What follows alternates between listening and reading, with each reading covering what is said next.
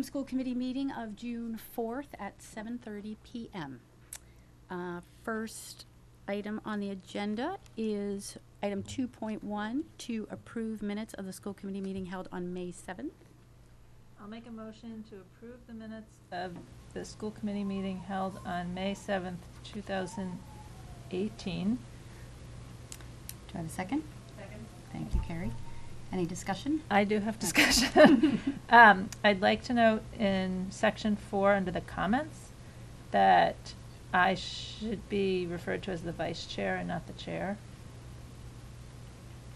Thank you for catching that. But that's it. So I guess I would make a motion to approve the amended minutes of, unless someone else had anything else in the minutes. Anybody else? So second of the amended. Thank you. All in favor?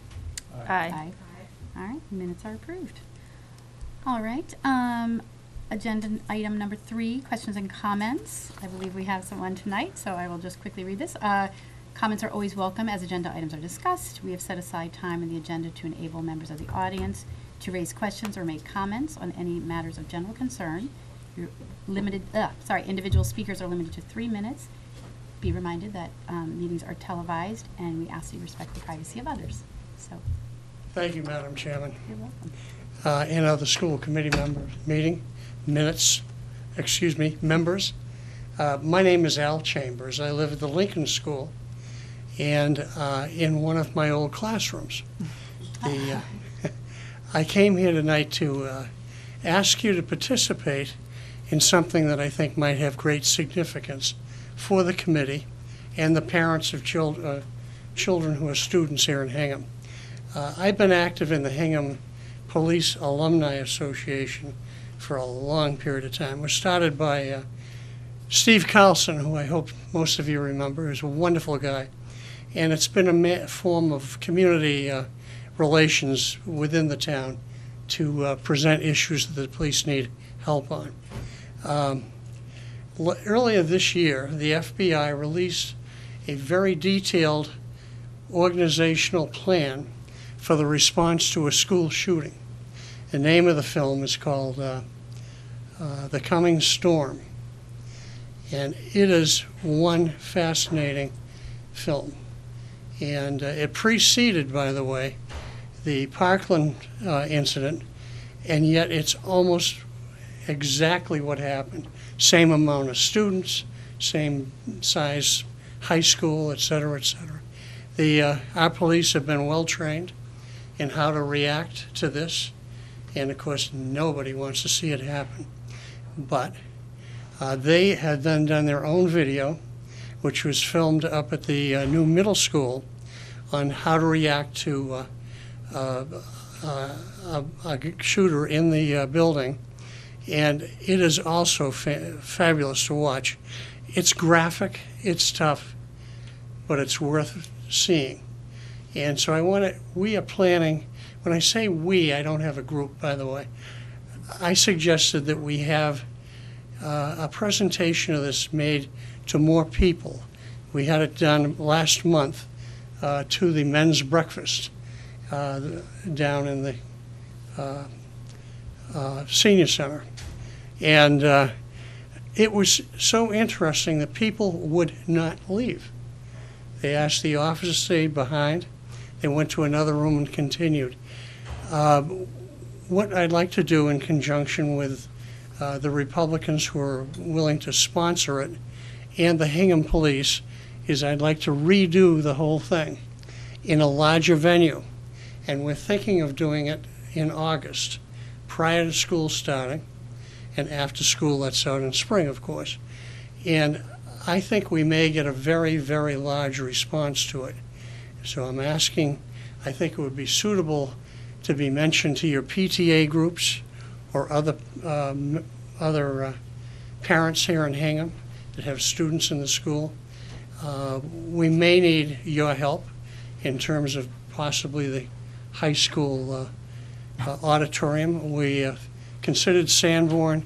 We know we can get the 2 big conference rooms on the 3rd floor here. but we're not sure how much of a response we'll get. I would bet it will be big. Okay, we're going to advertise it. And so that's why I'm here. Happy to answer any questions. But this is a program that many parents here in Hingham want to get a good look at, and they will be impressed by the preparation of our police. Okay, thank you so much. Thank you. Do folks have questions for Mr. Chambers? I guess I have a question. So this movie was produced by the Hingham Police Department? There are two videos. Okay. One is the FBI video, Okay. which is very professional, and that's the strategy of Okay. how to handle it. And then the second video was done at the middle school during the training up there. And it's for me, it brought it to life because I knew the people doing the job, and the fire was there, and paramedics and other response teams, and it was, I was proud of it. It's a good job. And this would be, the audience would be adults, not for We, students? yeah, we Okay. do not want, sorry. It may be a little too graphic. And would both videos be shown? Hmm? You plan to show both videos? Yes. And the police will be there to answer questions. All set? Actually, so Carrie, yeah. are the videos available to look at? Yeah. Just online, or are they on YouTube or anything? I don't know whether it is or not.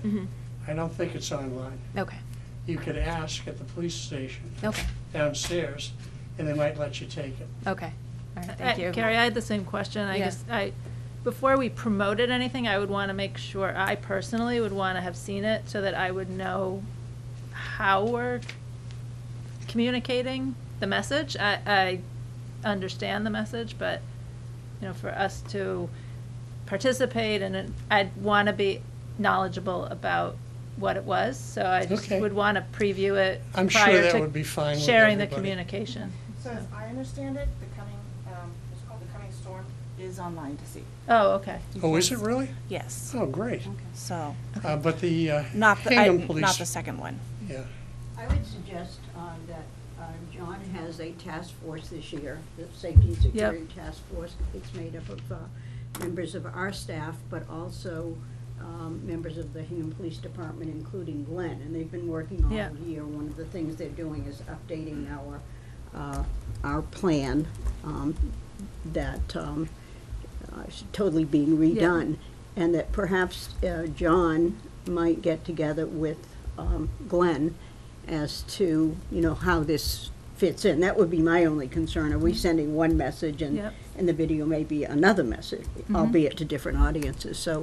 So if John can get together with Glenn and talk about how it fits with the mission, because Glenn is on the committee, that might be a way of his sharing.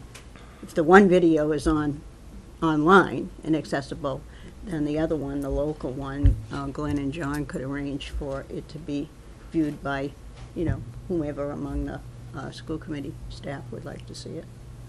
Makes sense. Would that work out, Al? Did you ask me a question? Yeah, I asked if it would work well for your purpose if John and Glenn can Of get course. together about the local video and be Yeah. sure it's consistent with the message we're sending out. Absolutely fine with me. And I allow don't own them. it. It's just something I think we should make aware to citizens. Good, And I think they will be impressed. okay. Good. Thank you very much. Good night. Thank you. Thank you. Any other comments or questions from the audience? All right, thank you. Then we will move on to item 4, Superintendent's report. Thank you. So, we've had a number of events and activities lately, and I'm not going to comment on the high school one per se, or graduation, because I'm sure between you and Emma that we'll get a full read about that. I do want to talk a bit about the Memorial Day activities that happened in several of our schools, and also that happened in this building a week ago Monday, and let you know that we got several emails and letters about the elementary presentations from a couple of the veterans, and so those are always nice to see and hear. And there is one in particular that I will share with you that was written by Dave Sargent, who is a member of the local veterans groups, and very complimentary. He had attended the event at the Plymouth River School and spoke with quite a lot of passion about seeing very young kids in the red, white, and blue, and the handmade decorations and so on, and what they're learning at such an early age. The event here was very well attended. I'm always proud of how we celebrate those kinds of events in our town. And while we may disagree about a lot of things, we don't disagree about the need for respect for our veterans and what they provided for us. But Hingham High School was particularly well represented on that day. Our band with Brian Sincata was there. Again, they're there every year, and you know, kids give up their time on a holiday to come here and be part of the celebration. We had a student who sang the national anthem at the beginning of the ceremony. In addition to the band, we had members of the Veterans Appreciation Club who read the proclamation from the governor on that day.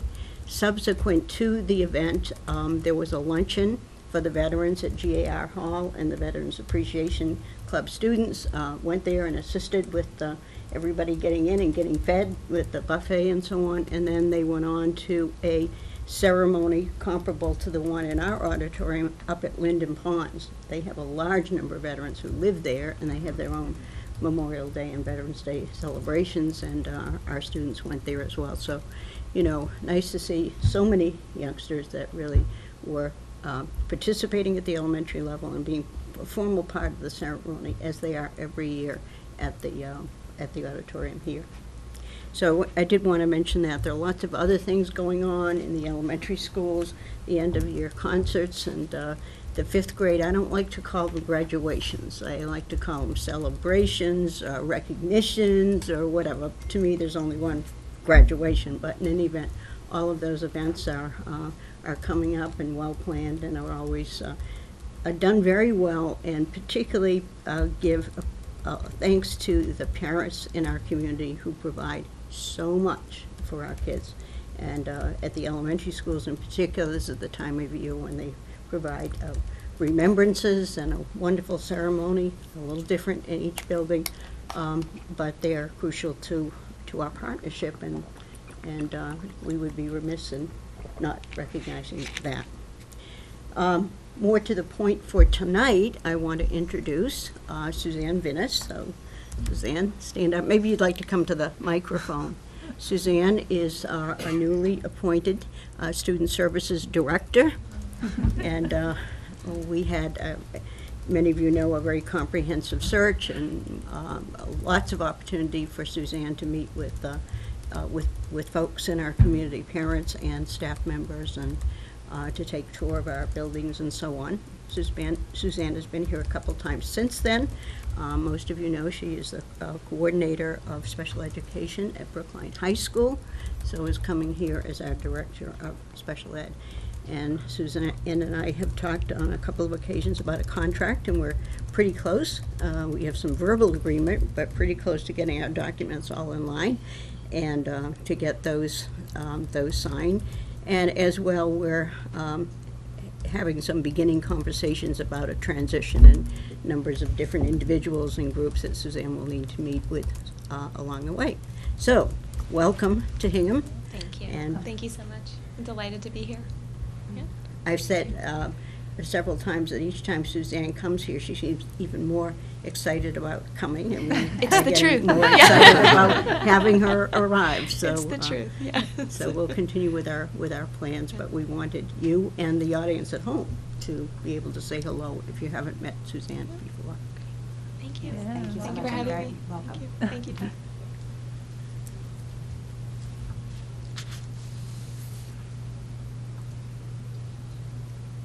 Anything else, Tom?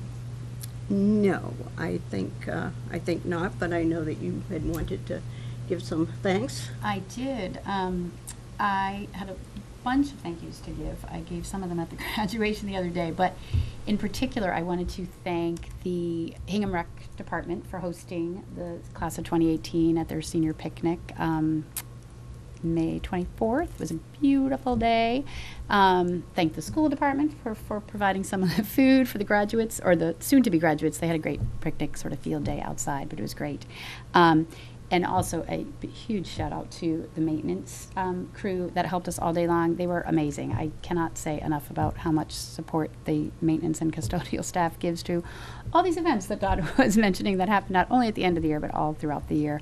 It was great. And then, of course, graduation was lovely. I heard great things from parents. Carlos and I both had graduates, so it was particularly touching. But it was just a great ceremony. Everybody commented on how nice of a ceremony it was. And senior night went off without a hitch. The graduates, 275 of them, had a big overnight party at the high school, and it was very well attended. So 275 out of a class of 327, I think, is the graduating class. So the party was great. The kids stayed all night long from 11 p.m. to 5 a.m.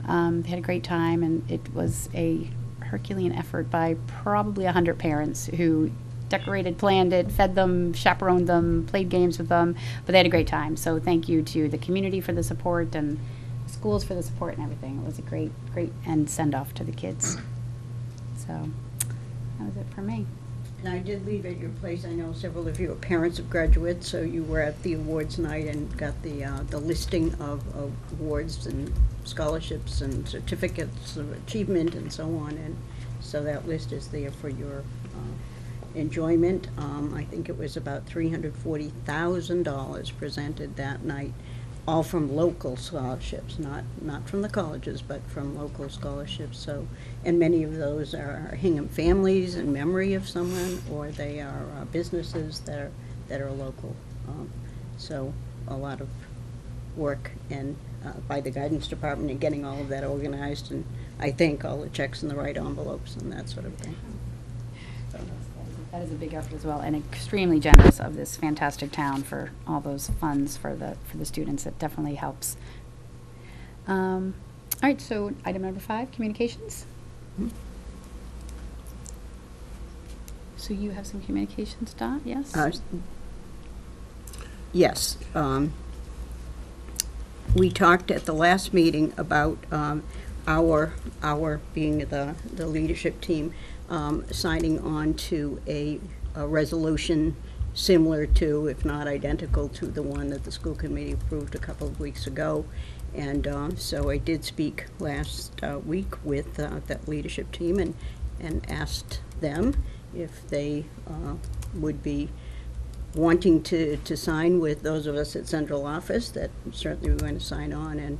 And I've heard from just about everyone at this point, and all happy to do that. So we will make appropriate changes, very minor changes, not certainly in the intent of the resolution, but in the actual wording, and get that to you. So I'm not sure where we are with respect to the student piece of it, but you can count on us to be part of the message.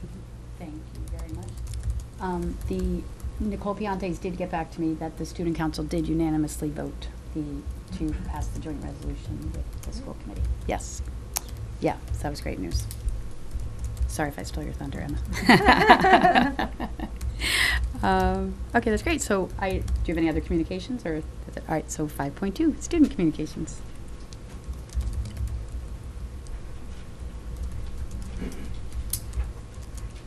This past Thursday, we had our Hingham High School senior prom, and with many helping hands, it was a success. As the excitement for the seniors continued, graduation was on Saturday night, with speeches from Mr. Swanson, Mrs. Eyre, the salutatorian, Dylan Davis, the valedictorian, Kelly Ostenberg, a volunteered speaker, Joe Kavanaugh, and to finish, the class president, Maeve Lee. For those there, they probably know it started off to be a gross night, and it turned into a moment many will remember. Shared by Maeve Lee, the senior class raised over $40,000 and everyone graduating has a plan for the future, whether it's spending time fighting for the country, working, or going to school. Later that night, thanks to many parents, including Mrs. Ayer, the seniors were able to attend a well-run and fun senior night. And you know it's fun when my brother comes home showing me videos of him being hypnotized and singing All the Single Ladies by Beyonce on stage. Highlight of the night. As the year comes to an end, many sports teams finish up their season games and get together to try to win some tournament state championships. Also, at our last Stuco meeting, as Mrs. Ayer just mentioned, we did read and voted on the safety policies, and it was passed. Also at that meeting, we found out that Ms. Piantes has retired as the head advisor for the student council, and Mrs. Black, a history teacher, has decided to take over. In addition, the summer reading book drive is being held this week, and the books donated will be sold next week. This is anyone can drop off any books that are summer reading requirement or optional books, and next week they'll be sold for $3 at 7:30 in the main lobby of the high school. And lastly, today we started the Pack the Pantry food drive, which will last until the 15th. Great. Thank you so much, Emma. All right. 5.3, any other communications? All right, no? Yeah, all right. Item 6, new business. 6.1, to receive the Foreign Language Department Program Review from Erica Pollard.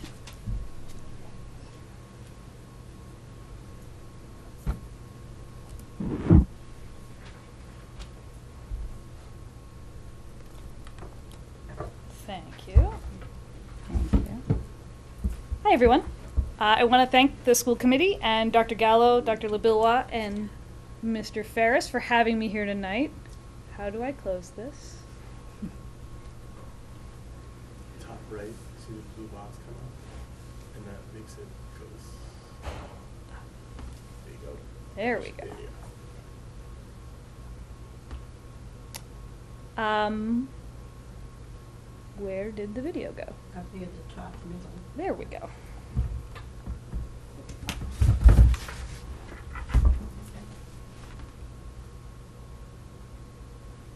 Maybe.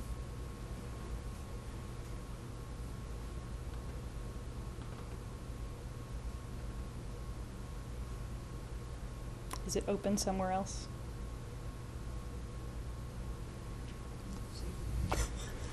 Sorry. No, that's okay. Why don't you let me work it out?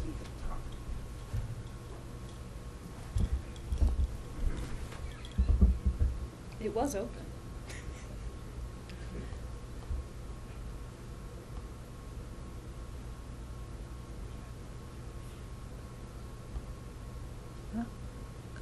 Is that it? No.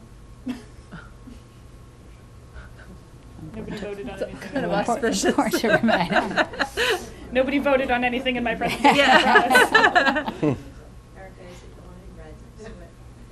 No, that's the PowerPoint. Here we go. Oh, there we go. Okay, thank you. So, assuming that it's going to cooperate, I wanted to start tonight with a short video that was produced by our friends at Harbor Media that is going to highlight some of the great things that the Foreign Language Department has been working on. There we go. Perfect.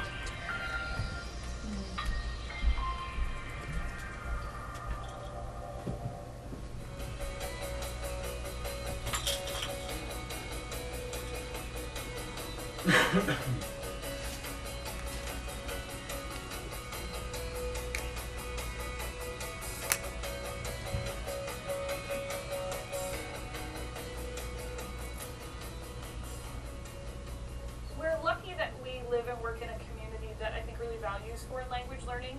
People understand that it's important for our students to know how to communicate in more than one language. But I think a lot of people don't necessarily realize that in addition to those intrinsic benefits, through the study of a second language, kids get a lot of other benefits as well. From kindergarten through 5th grade, we are working on building a foundation for language learning. So we're learning some Spanish, but we're also learning learning about language in general and about how learning a language works. So there's a lot of focus at that level on strategies, on skills, particularly on the skill of identifying and using cognates. So understanding that there are lots of words in Spanish that are really closely related to words they already know in English. When you learn a foreign language from a younger age, you benefit cognitively, you benefit academically, as well as socially.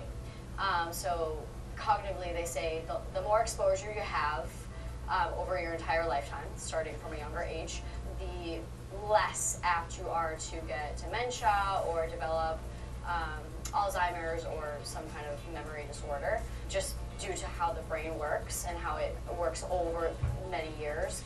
Academically, learning a foreign language from a younger age specifically, it helps support your performance in other subjects. So that can be social studies, math, science, English, even art and music. The younger you start learning a foreign language, the better you are at taking standardized tests, at multitasking, and at critical thinking. So it does support the learning of a foreign language. And socially, the less inhibitions you have about making a silly sound or stringing sounds together that might sound funny for you, or learning the phonetics and the pronunciation in a different language. So kind of the younger you are when you start to get used to those things, the better you are over time. And I think they say it's around puberty when if you haven't started to acquire a language, it's going to actually become harder for you. I just think that the longer they're exposed to it, the longer they have to become better at it. They're already learning to read, they're already learning to write, they're already learning math. So what we do is we just do that in Spanish. It bridges the gap and it connects the Spanish room, the Spanish classroom to what they're doing with their teachers and reading and writing already. You know, it's fun to see them walk out, you know, proud of themselves and their abilities. At the middle school, foreign language learning starts to get a little bit more academic. In 6th grade, students meet every other day, but starting in 7th grade and 8th grade, they meet every day, and it's a regular academic class. They are learning more intermediate level skills, which is how do I take those words and turn them into sentences that help me to communicate about what I want to say. We're still focused on basic communication, on skills and tasks that kids are going to encounter in their everyday life.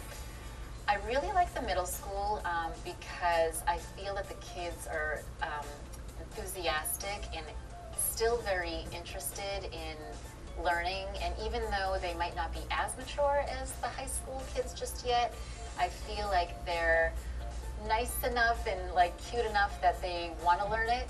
It's very interesting because it's pretty much the first time they're getting into a lot of the grammar and more vocab than they do from elementary school, and they're really starting to learn more about grammar structures, and some of them have no idea, and some of them end up learning a lot more about their own language through that. Now it's a lot more hands-on, where they have Chromebooks, and we have a great foreign language lab, so we can go in, they can get partnered up, they can talk to each other. I really like when they can, you know, kind of connect something to a place that they've traveled to. They're able to say, oh, you know, Senora Fossi, I was able to, you know, order my meal in Mexico in Spanish, and it was great, and they really feel confident about that.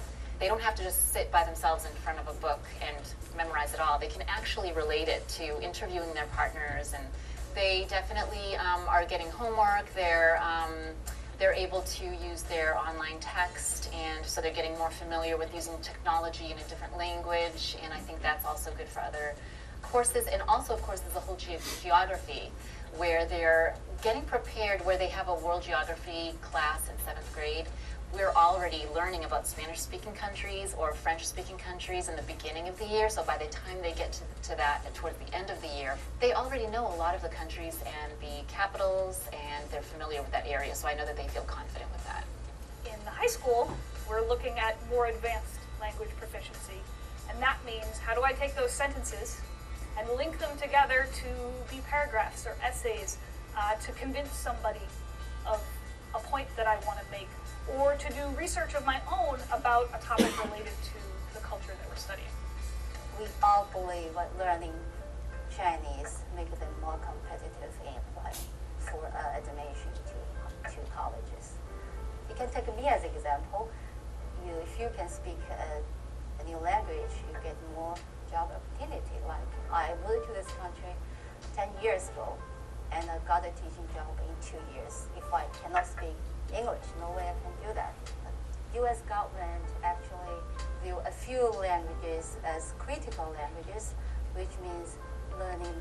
languages can be critical for U.S. national security. So, and Chinese is one of those critical language. I want to say my favorite thing about teaching is about teaching Chinese characters. That's different. You know, most of languages only have one system. The spelling and speaking, they are connected.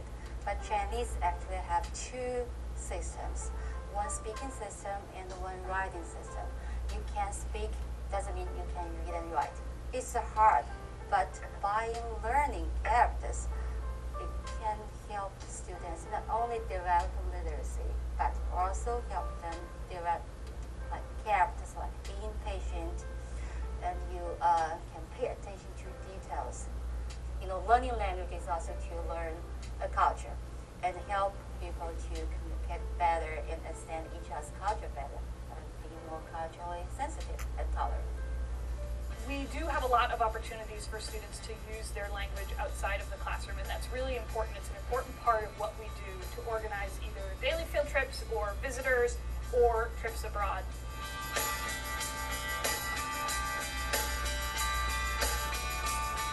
We have sponsored trips all over the world.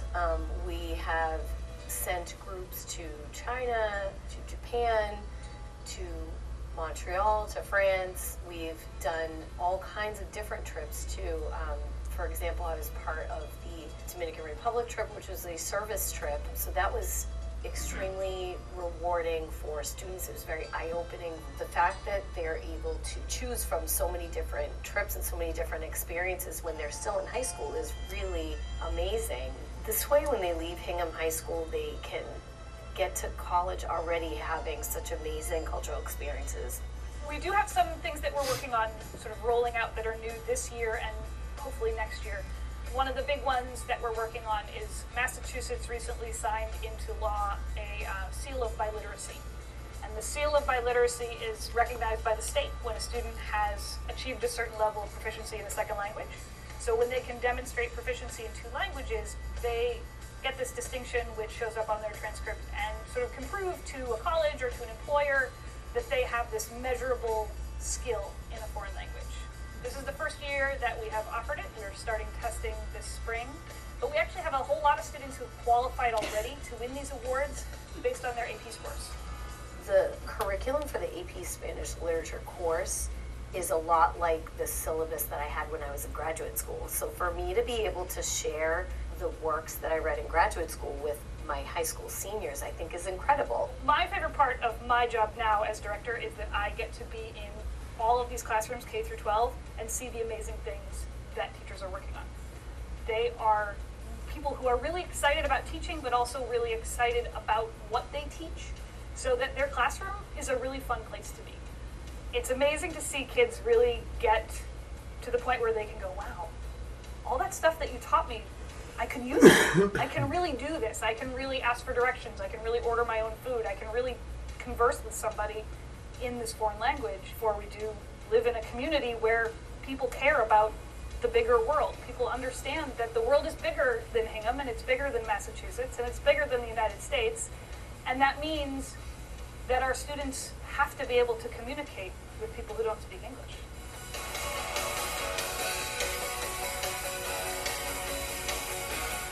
All right, I want to thank Harbor Media for helping to produce that video to show. There are lots of things that I could tell you about our programs, but sometimes it's more interesting to hear it from some of the teachers and see some of it in action. So I want to share with you tonight some of the highlights of our program in the foreign language department. I won't go into as much detail on every point as I did in my written report, but if you have questions about anything in the written report, I'll be happy to answer them for you at the end. I think it's important to connect the work of the foreign language department to the overarching mission of the Hingham Public Schools, particularly that last part. We want to enable all students to develop the knowledge and skills necessary for success as local and global citizens. And in order to become productive global citizens, students have to have proficiency in a second language and an understanding of other cultures. I see that as a really important part of global citizenship. Increasing global interdependence means that the ability to communicate in a language other than English is very important. And proficiency in a foreign language provides an in-depth understanding of a different culture's values and its beliefs, and it promotes respect for differences from our own culture. So for those reasons, I think that the work that the language department is doing is incredibly important. Now, to accomplish this goal of helping our students to become global citizens, the foreign language department focuses on what are known as the 5 C's of foreign language teaching. These are endorsed by the American Council on the Teaching of Foreign Languages, which is ACTFL for short, and they also form the basis of the Massachusetts Foreign Language Curriculum Frameworks. They sort of provide the context in which foreign language programming has been developed for our schools. And the 5 C's are, to begin with, communication. We hope that students will be able to communicate effectively. Cultures, that they will interact with cultural competence and understanding. Connections, they'll connect what they learn in their foreign language classes with what they're learning in other disciplines and be acquiring information and different perspectives through their second language studies. They're going to make comparisons. They're going to not only learn how to communicate in a language, but also learn about language, how their own language works and how it compares to the language they're learning. And communities. We hope that our students will learn to communicate and interact with cultural competence to participate in multilingual communities, whether those are close to home or far away. Now, I think it's helpful in order to better understand the structure of our program to talk very quickly about the way that proficiency in a foreign language is measured, because it's a little bit different from what you might see in some other disciplines. These proficiency levels, like the 5 C's that I just showed you, are set by the American Council for the Teaching of Foreign Languages, and they form an important part as well of the Massachusetts Frameworks for Foreign Language. Part of what the Massachusetts Frameworks does is talk not only about content, but about skills, about proficiency. And proficiency is what students can do with language in real-world situations that are not practiced, that are completely spontaneous. So proficiency isn't tied to a list of vocabulary or a list of verb conjugations. It's about whether or not you can complete a task.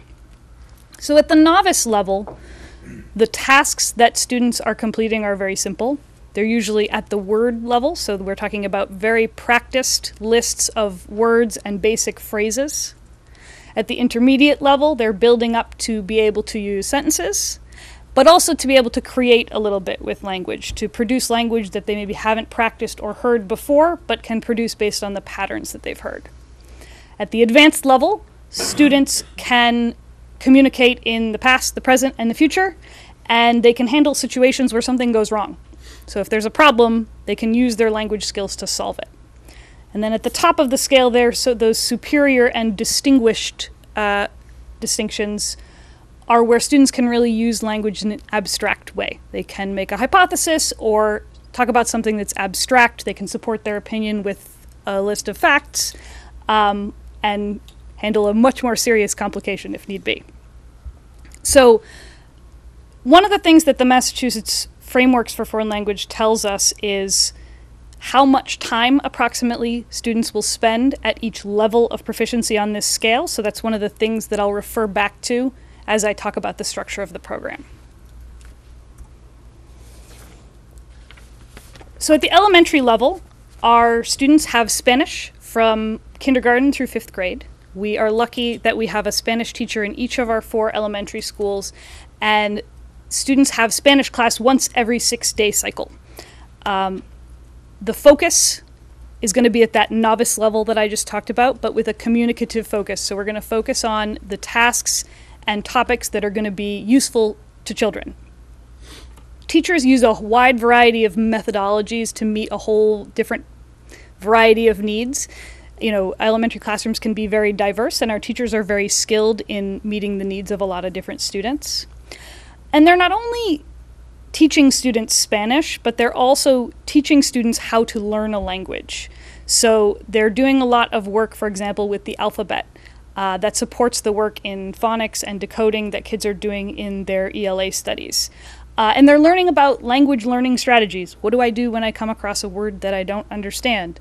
Cognates is a huge skill that they focus on at the elementary level, but also determining the meaning of a new term through context, using pictures, for example, in a text to help support what you're reading when there's unfamiliar words.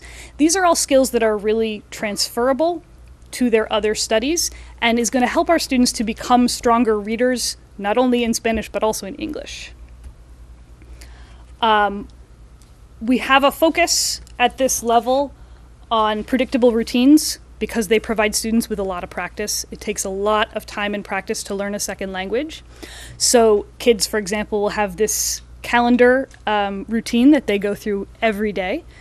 Even by first grade, the kids can do this no problem. They can tell you the day of the week, what day it is today, what day it will be tomorrow, what's the date, what's the season. They can do all of that in Spanish because they've practiced it a lot. We also see at this stage the same types of vocabulary topics that are recycled with increasing depth. So, for example, family is a topic that is obviously very important. It's one that at the kindergarten level, we might learn a short number of words. We might learn just to talk about our immediate family. And then in first grade, when we come back to that topic, we're going to come back to it with a little bit more depth. The task gets a little bit more complex. The vocabulary gets a little bit more varied. So that kids are coming back to those topics and having opportunities to review and practice every year. So to connect back to that proficiency scale that I showed you a minute ago, this is where we expect our students will be at the end of 5th grade. The proficiency targets are broken down by skill level, by skill area, so listening, reading, speaking, and writing. And this gives us a general overview of what we hope that students can do at the end of 5th grade. At the middle school, our students have the option to choose between Spanish and French. In the 6th grade, they meet every other day, and then starting in 7th grade, they meet every day. Starting then in 8th grade, they have the option to choose either an advanced or an upper standard level course in Spanish or French. At this level, just like at the elementary level, we're still focusing on communicative skills. What is the task that you can complete using this language that you have learned? It's much more than memorizing a list of verbs or some conjugations or tenses. It's about what you can do with it. There's also a strong focus at the middle school level on strategies for language learning, because a lot of these strategies are transferable, and the same strategies that will make kids successful in a foreign language class are going to help them be successful in other classes as well. Our teachers at this level are able to meet the needs of a wide variety of learners, and they plan really engaging instruction that gets kids very excited about learning a language. So, by the end of 8th grade, this is about where we hope our students will be, is at the novice high level. Now you might look at this and say, this seems like a really long time to be at what we term the novice level, but this is in line with what the Massachusetts frameworks anticipate for students with this level of exposure, with this many hours of practice under their belt. This is about where we can expect them to be. And again, this is spontaneous, unpracticed language, which means that often kids in class are completing tasks at a higher level because they're familiar tasks. They've practiced them. They've learned the appropriate vocabulary. And so they're able to perform tasks at a higher level as long as there's support.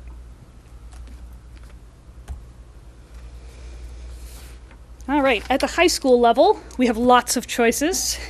Students can choose to continue with Spanish or French, or they can choose Chinese or Latin.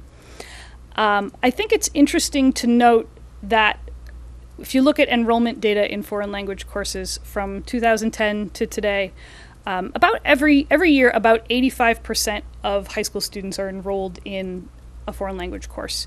And that's significant because the graduation requirement is 2 years. So we can assume that about half of the kids at the high school need to be in a foreign language class. But a lot more of them are choosing it, which I think is significant for a lot of reasons. The number of students also who are enrolling in fourth year language classes, our Spanish 5, French 5, Chinese 4, Latin 4 classes, that number is also rising significantly, which tells me that more and more kids are sticking with their language study through all 4 years of high school, which I think is great. As I said, it takes a long time to get proficient, so I love to see them stick around in those programs for as long as possible. Our programs, both at the high school and at the middle school, are supplemented by a wide variety of co-curricular activities. And they're a really important part of what we do, because if you think back to those 5 C's, the last one is communities. And the kids need to be connected either to a local community, one that we've created that's a linguistic community, or when it's possible, to communities a little bit outside of our own comfort zone. So our teachers plan a wide variety of field trips and travel experiences for kids. Some of them take kids really far away, and some of them are fairly close to home. But it's all trying to get to that communities aspect of language learning, to help them to connect to languages, to places where their languages are spoken, and to really get a chance to try them out. So the proficiency targets for high school vary fairly widely because we have a wide variety of courses available, but this is a standard set of proficiency targets for an AP language course. And to give a little bit of perspective, if you're familiar with advanced placement exams, an intermediate mid result is about generally associated with a 3 on an AP exam, which is the lowest passing score for an advanced placement test. Many of our students are actually exceeding these proficiency targets by the end of high school, and I will show you some data on that in just a minute. All right. So I want to tell you about a few major changes since the last time there was a program review. I'm going to focus on the 3 that are in bold because I think that those are the most significant ones.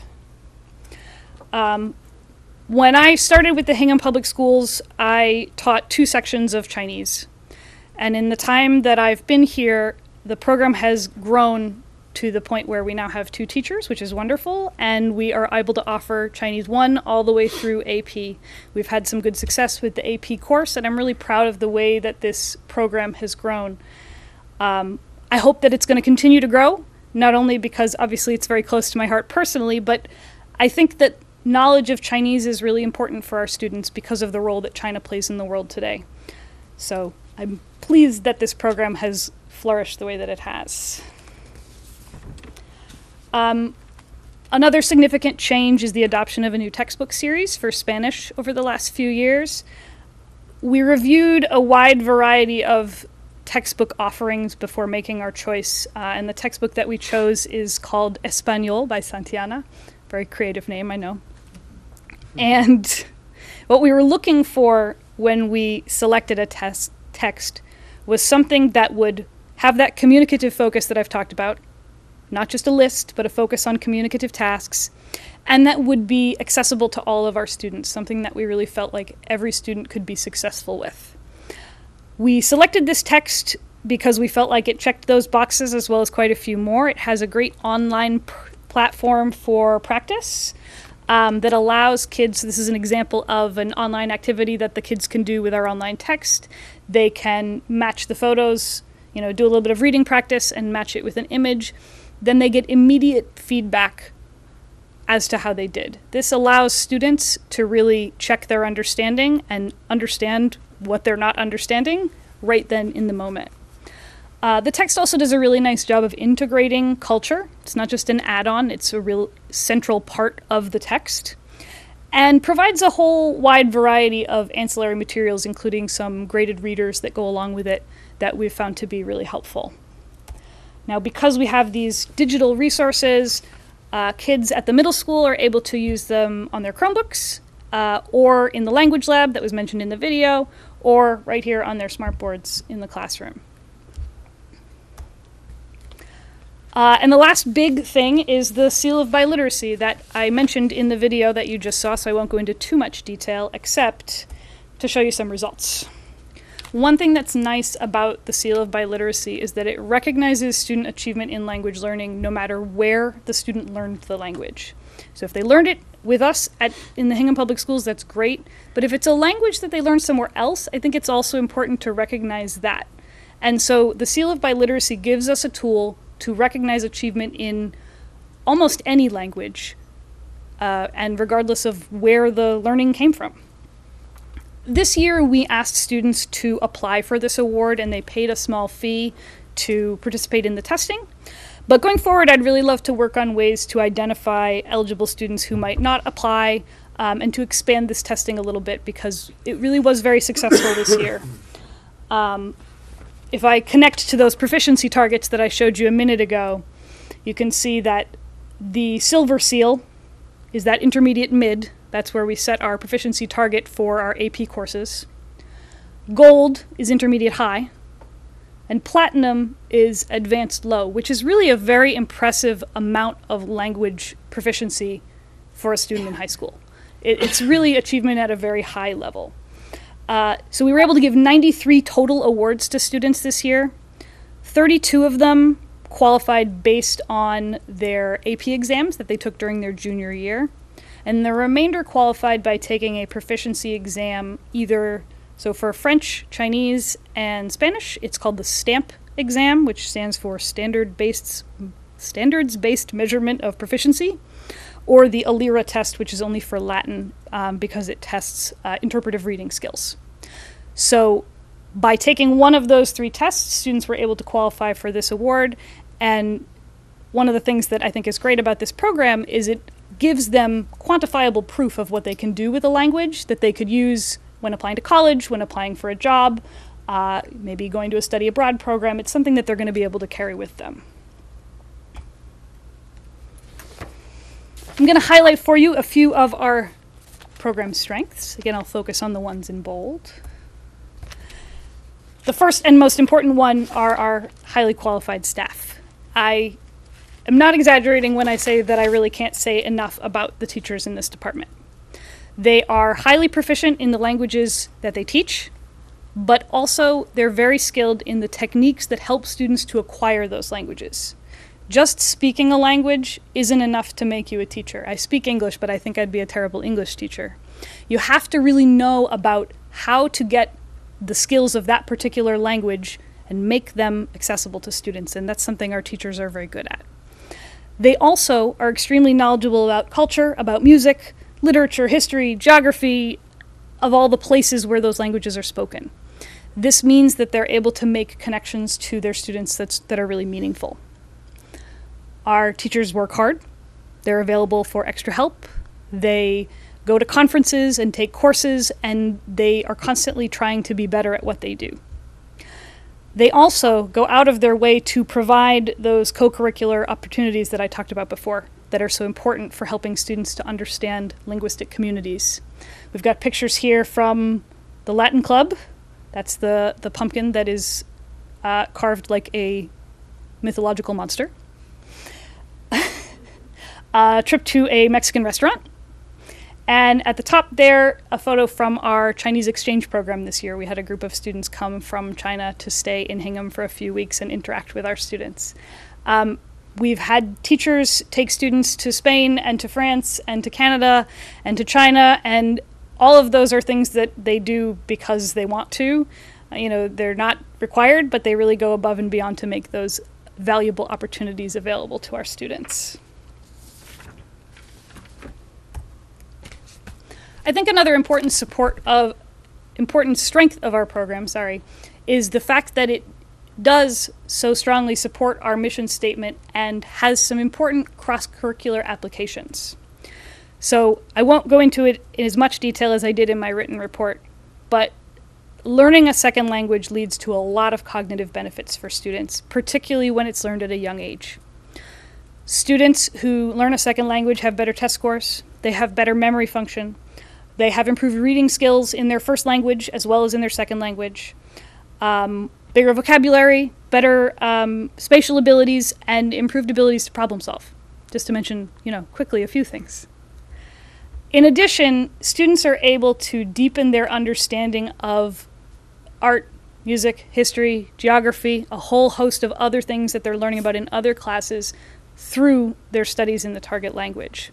So the pictures that I've added here are from a project that's done in Spanish 4, where the teachers collaborated with the art department to learn about various forms of art. They teach the students about these various forms of art in Spanish. The students create their own art, and then they have to articulate what the message of their artwork is in Spanish. So they're not just learning, I like this painting. They're learning how to talk about what art really means and view it critically as part of their foreign language studies. And again, by helping our students to develop proficiency in a second language, we're putting them on that pathway for success as local and global citizens.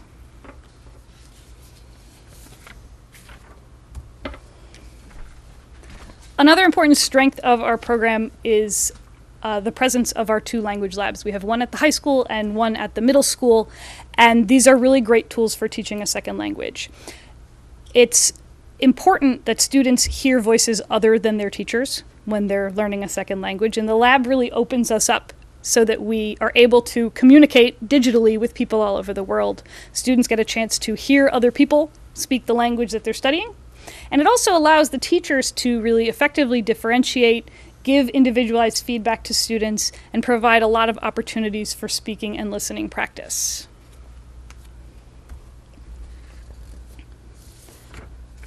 And another important strength of our program is the strength of our standardized test scores. Again, I went into a little bit more detail on this in my written report, but you can see that the standardized test scores, particularly the AP exam scores for foreign language, are very strong. You'll notice that we didn't start giving the Chinese exam until a little bit later. The first time we gave it was in 2013, and there weren't enough students then to give us any useful data on how the kids did. But the scores across the board are very, very strong. Logically, you'd expect that the scores in Chinese and Latin are going to be a little bit lower than in French and Spanish because they have fewer years to study those languages, but the bar in terms of proficiency is still set in the same place, so they have less time to get to the same level of proficiency. But even so, in all of the language exams that we have given, we are above the national averages. So I think that that's very impressive. This particular chart doesn't show Chinese because we weren't able to offer that course last year, but we can see that in French and in Latin and in the 2 AP Spanish courses, the standardized test scores are very good.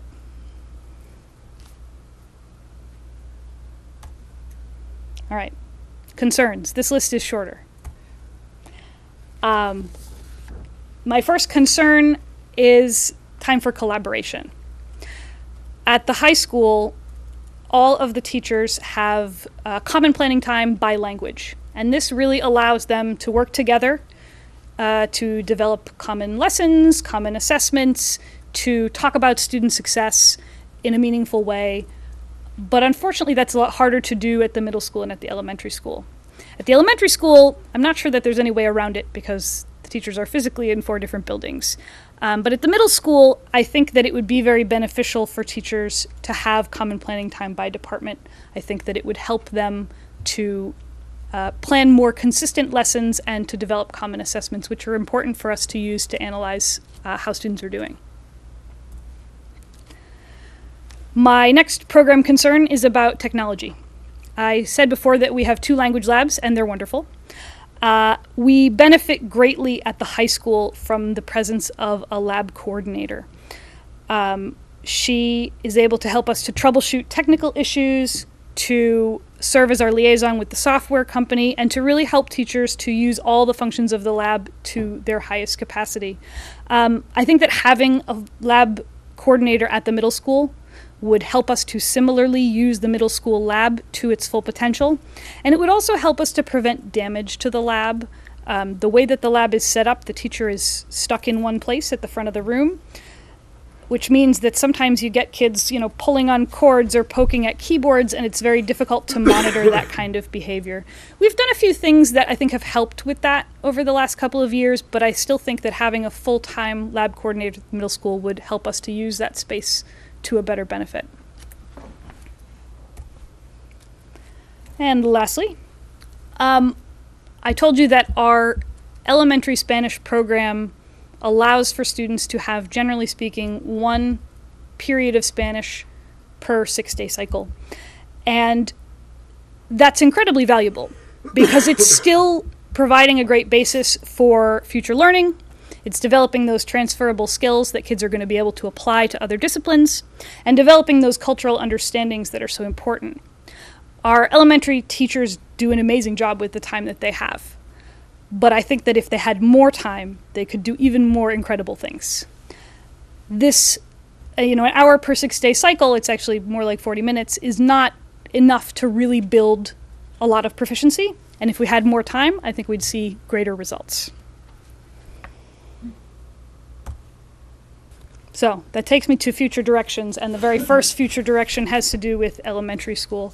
FLES stands for Foreign Language in Elementary Schools, and I think, as I mentioned, building proficiency takes a lot of time.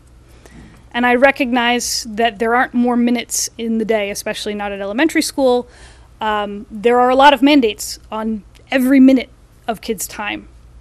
But we also know that building proficiency takes a lot of time, and that our youngest students are the ones who will cognitively benefit the most from early language learning.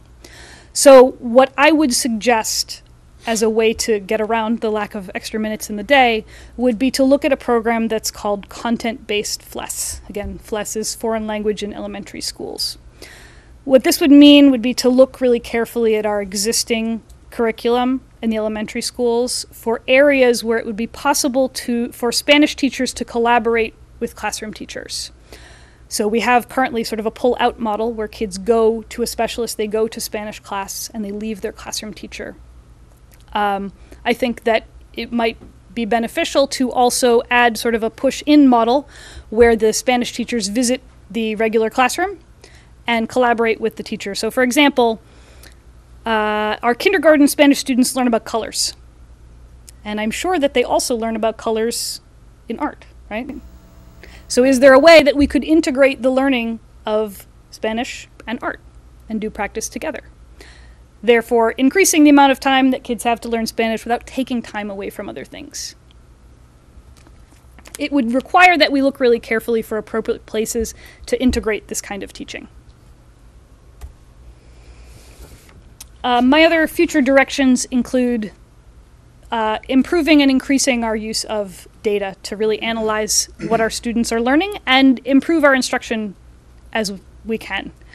We are working on the process of developing common assessments for our courses, which will tell us where our students are struggling, what they're doing really well at, and help us to adjust instruction so that all of our students do better. We will, of course, continue to analyze the results of the AP exam data and data from the STAMP and ALIRA tests that I mentioned earlier that are used to qualify for the seal of biliteracy. And finally, another future direction is to do more community outreach. I mentioned in the video that I think I'm very lucky to work in a community where people value learning a second language. But I think that there's always more that we can do to interact with our community right here in Hingham. So I'm looking at ways that we can increase elementary enrichment, particularly at the elementary level through World Language Week, which is celebrated every year at the elementary schools. This year, our food services director, Kim Smith, did a great job of organizing an international menu for the schools that week to go along with the international lessons that kids were receiving in class. But I would like to look for ways to build on this and expand on the opportunity for students to learn about other cultures at the elementary level. At the middle school, we're looking at developing an international night. We'd like to invite families to celebrate the cultures that students are learning about and also share their own cultural backgrounds. I think that there are people here in Hingham who bring with them their own unique cultural heritage, and we'd like to invite them to share. And at the high school, we're hoping next year to develop foreign language national honor societies. So those would be connected to there's a national group for each language that we offer at the high school. And I think that by offering an honor society at the high school level, it gives us another opportunity to celebrate what our kids are doing and also to get them involved in communities, because honor societies always involve community engagement. I would also like to continue to offer those opportunities that I spoke about earlier for students to engage with target language communities, either through trips abroad, through field trips, or through exchange programs. Earlier this year, we had a very successful exchange program with a group of students from China, and I would love to discuss with the committee the possibility of carrying out a two-way exchange where we would send our students to another country to live with families for a short period of time, because I think it can be a really valuable experience in understanding another language and culture. So it's something I'd like to discuss a little further. So in conclusion, I'm very proud of the work that the Foreign Language Department is doing. It's an incredible group of teachers who are doing an incredible job to teach some pretty fantastic kids, and I look forward to continuing our work together in the years to come. Thank you. Great. Thank you.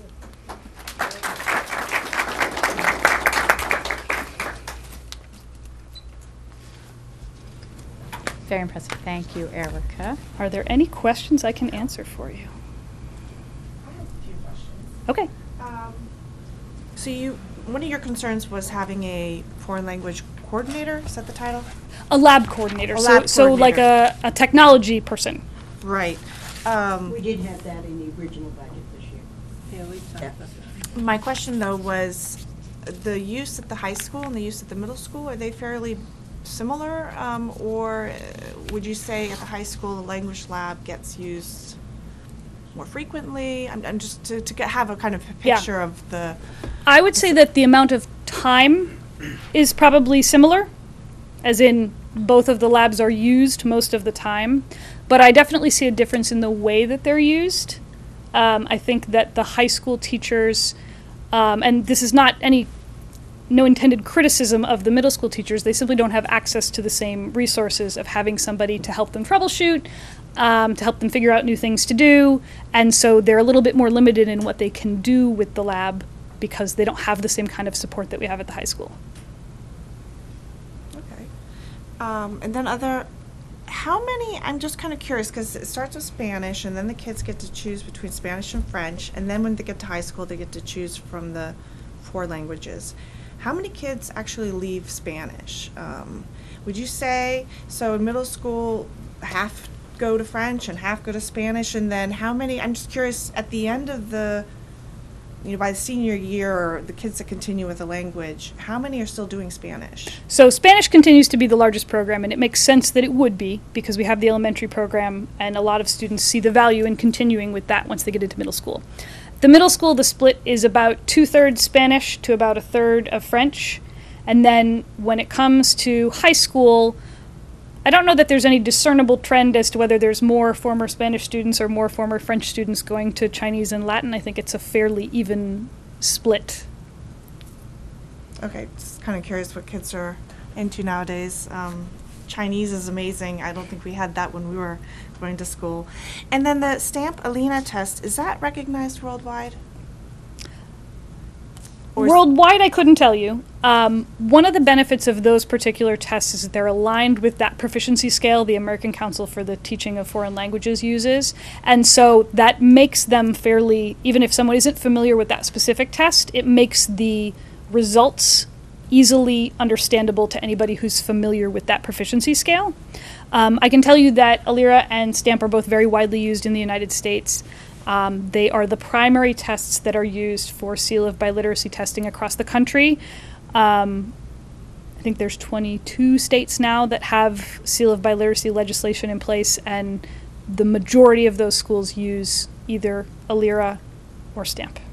Okay. The reason why I ask is because I'm a fan of German. German was my major. I lived in Germany for 12 years, and when I took a test, it was with the Goethe Institute, and you might be familiar with that institution. Mm-hmm. I'm sure French, Latin, they all have one. Mm-hmm. I don't know the details.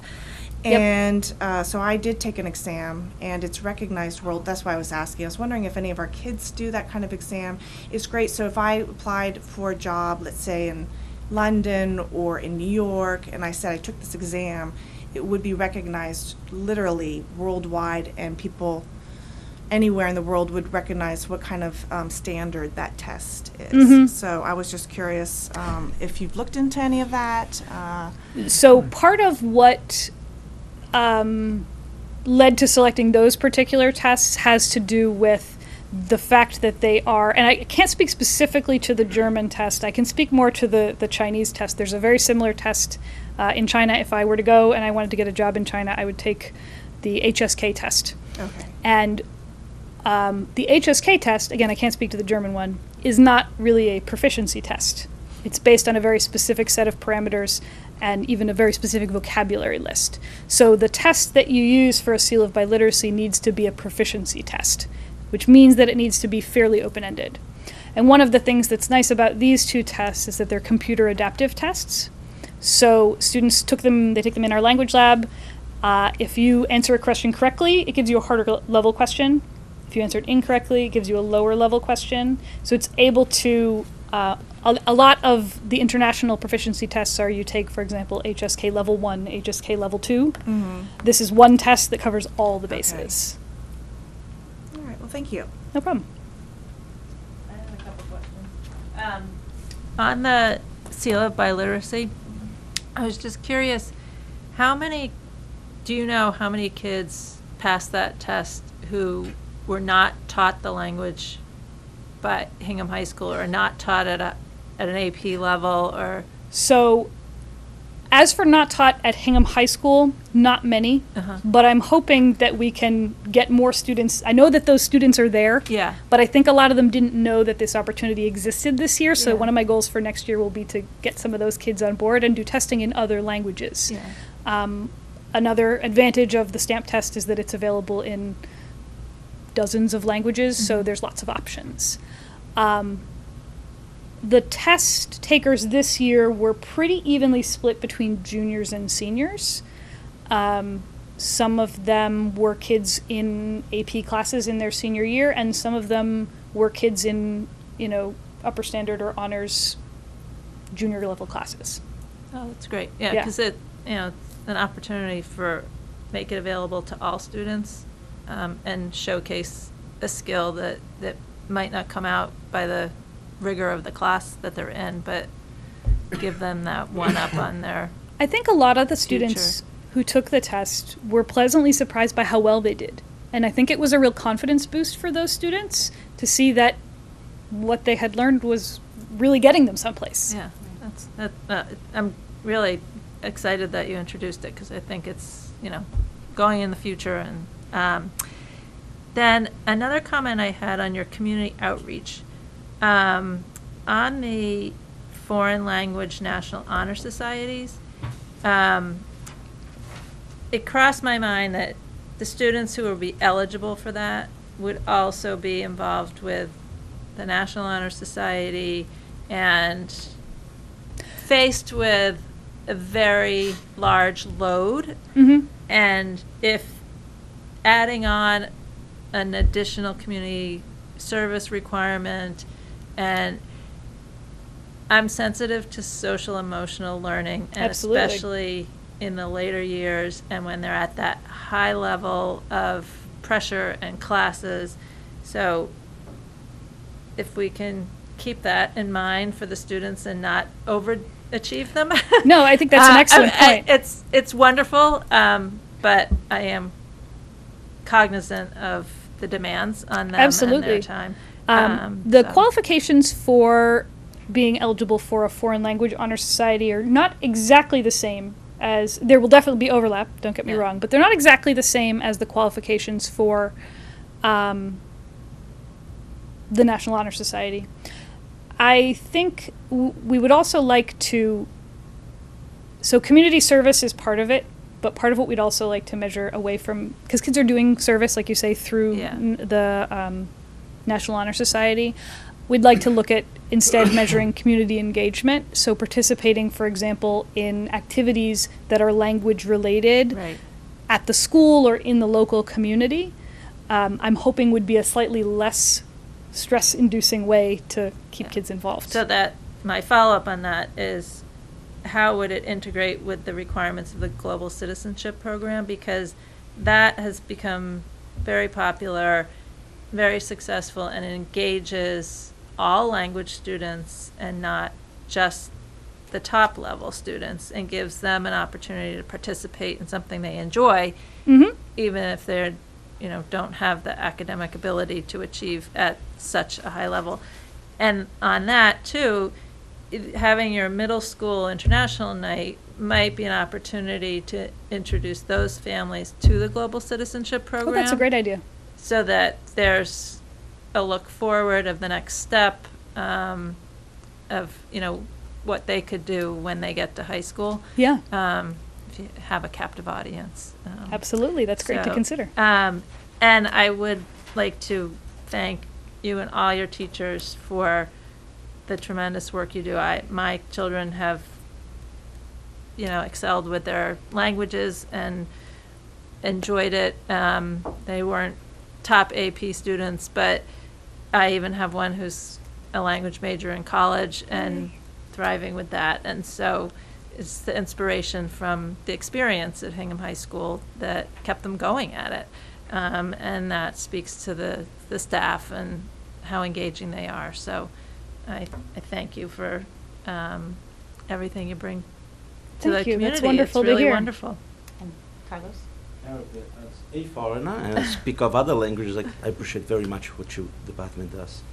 Can you just elaborate on your goal to introduce the exchange program? I mean, you don't have any program right now where the kids go and stay with other families?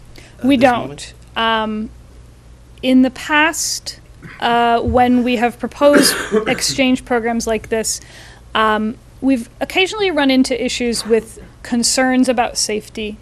But I think that, the landscape of international exchange has changed even over the last 10 years, where we would have the capability to do pretty in-depth background checks on families that our students were going to stay with, which maybe wasn't the case in the past, but would be the case now. I know that when I participated in international exchange programs in high school, I am sure that there were no background checks, but that's something that's very reasonable to expect now. So I just, as someone who benefited greatly from that kind of a program myself, I think it's wonderful to put kids really in the middle of using a second language to communicate.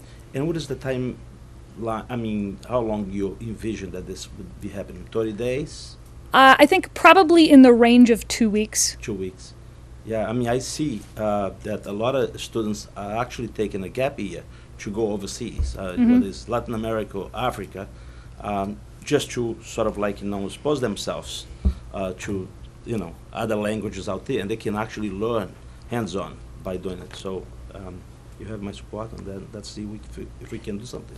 When we brought the students from China here this winter, when they left, they immediately started to ask, well, could we have your students come and stay with us? That particular school would love to have a two-way exchange program, and it's definitely something I'd like to pursue. Thank you. What support does your department need to get more common planning time at the elementary level and especially at the middle school? So at the elementary level, we have made use of workshop time. So we'll get subs sometimes for the day or for part of a day to get all the teachers together in the same place. And so I'm not sure that I could envision, again, because of the geographic distance between them, a better solution for that. At the middle school level, it's about how the schedule is built. And so while I have made recommendations, I guess, about what I hope that people will teach, I guess I'm not sure that I know the answer. Oh.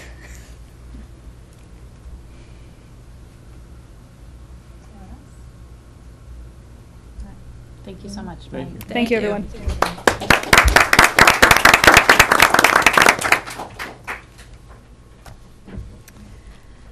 All right.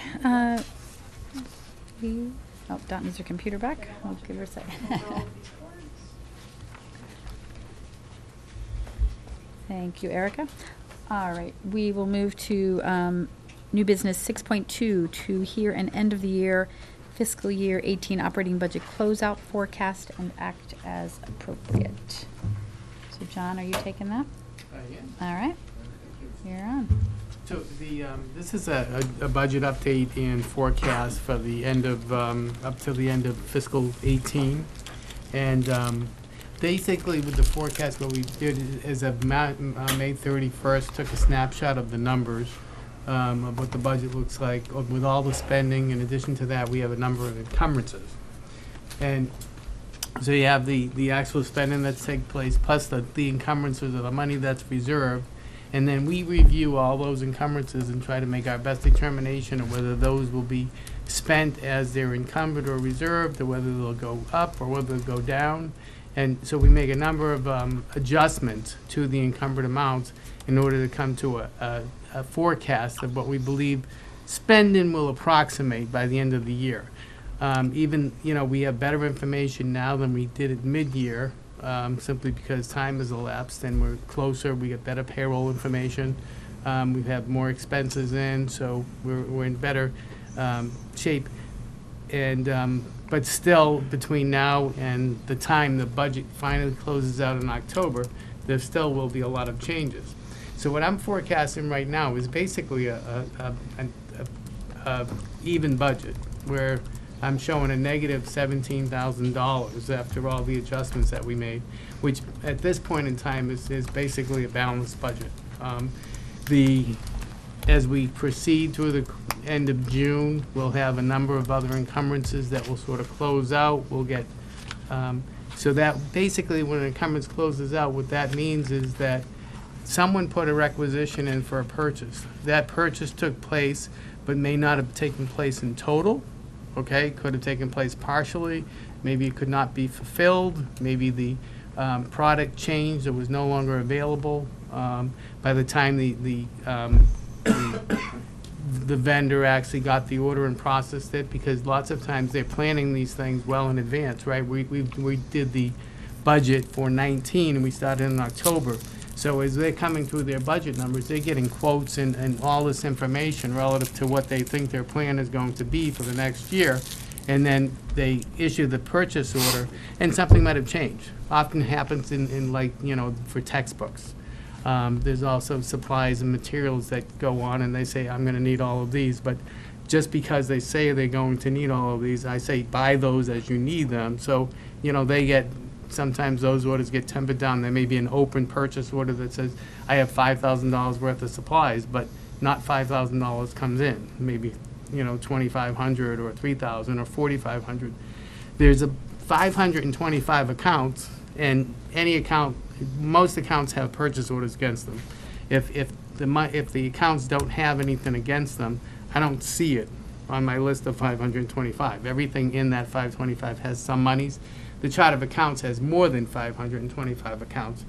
So I just go through that to sort of give you an idea of how the forecast is actually put together, okay? So you look at, if you picture it as 3 columns, one column is what your budget is, the other is the actual year-to-date expended, and the next one is the encumbered funds, or the reserve funds.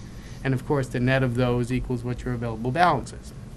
So looking through the budget, there's we're just about even, and for the highlights, what I see is there's some significant overspending in special education, significant overspending in maintenance, and significant overspending in heat. But some of the heat was sort of offset by electricity. Now, the special education, two lines particularly. One is the instruction was up 231, which is primarily contract services. And then also special education transportation was over budget by 232. And that's largely a function of really under budgeting over the past couple of years. I've under budgeted that number. And, actually this year we've increased it to try to catch up some of that gap. And so now it's just really a function of being under budget. Maintenance, we would do all our maintenance projects, the winter spending, the repairs. We might have, items such as the netting at the high school, or a boiler may break down, that's sort of not budgeted for, and we're not using capital funds for it. And then with the heat, if you recall back in January, we had a real killer couple of months. It was a very, very cold winter. So our heat, in terms of our natural gas bills, actually were significantly overspent. But we did benefit a little bit from the electricity. During the budget process, you may have recalled Mary said, I think your electricity's still high, but I didn't have any good information on the electricity. I think as the years progress now, what I see in electricity is we do benefit from most of the schools, except for Plymouth River is much, much higher. And I think that's a function of the way the new rate structure actually goes is the demand index. And since Plymouth River is an all-electric school, their demand spikes are always going to be there because it's electric, and that actually raised their bill. But, with the benefit of electricity, we did the offset for the overspending in heat or total utilities was somewhat minimized. The summary that you have, if, in the summary, there's what we have as our basic budget structure. And for the large items that appear there, I put a little notation so you can see, where the overspending is. One thing to note when you look at this information is that in the budget there was a very large allowance for collective bargaining agreements. Those monies have now actually flowed into the individual departments, which will basically show them as a negative variance to the budget. But there is a big offset in the budget in this sheet where you see a positive variance for that allowance. It's just not practical or possible really for a forecast to sort of move that money into the appropriate buckets and be anywhere near reasonably figured out on where the spending might be.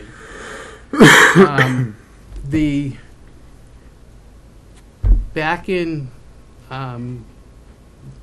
February when we did the first forecast, I did see, as we did the forecast, we noticed it was negative back then as well. Okay, so what I did this year was I sort of closed purchase orders earlier, about a month earlier, and I basically put a message out to the field saying, close all your purchase orders, get them all in.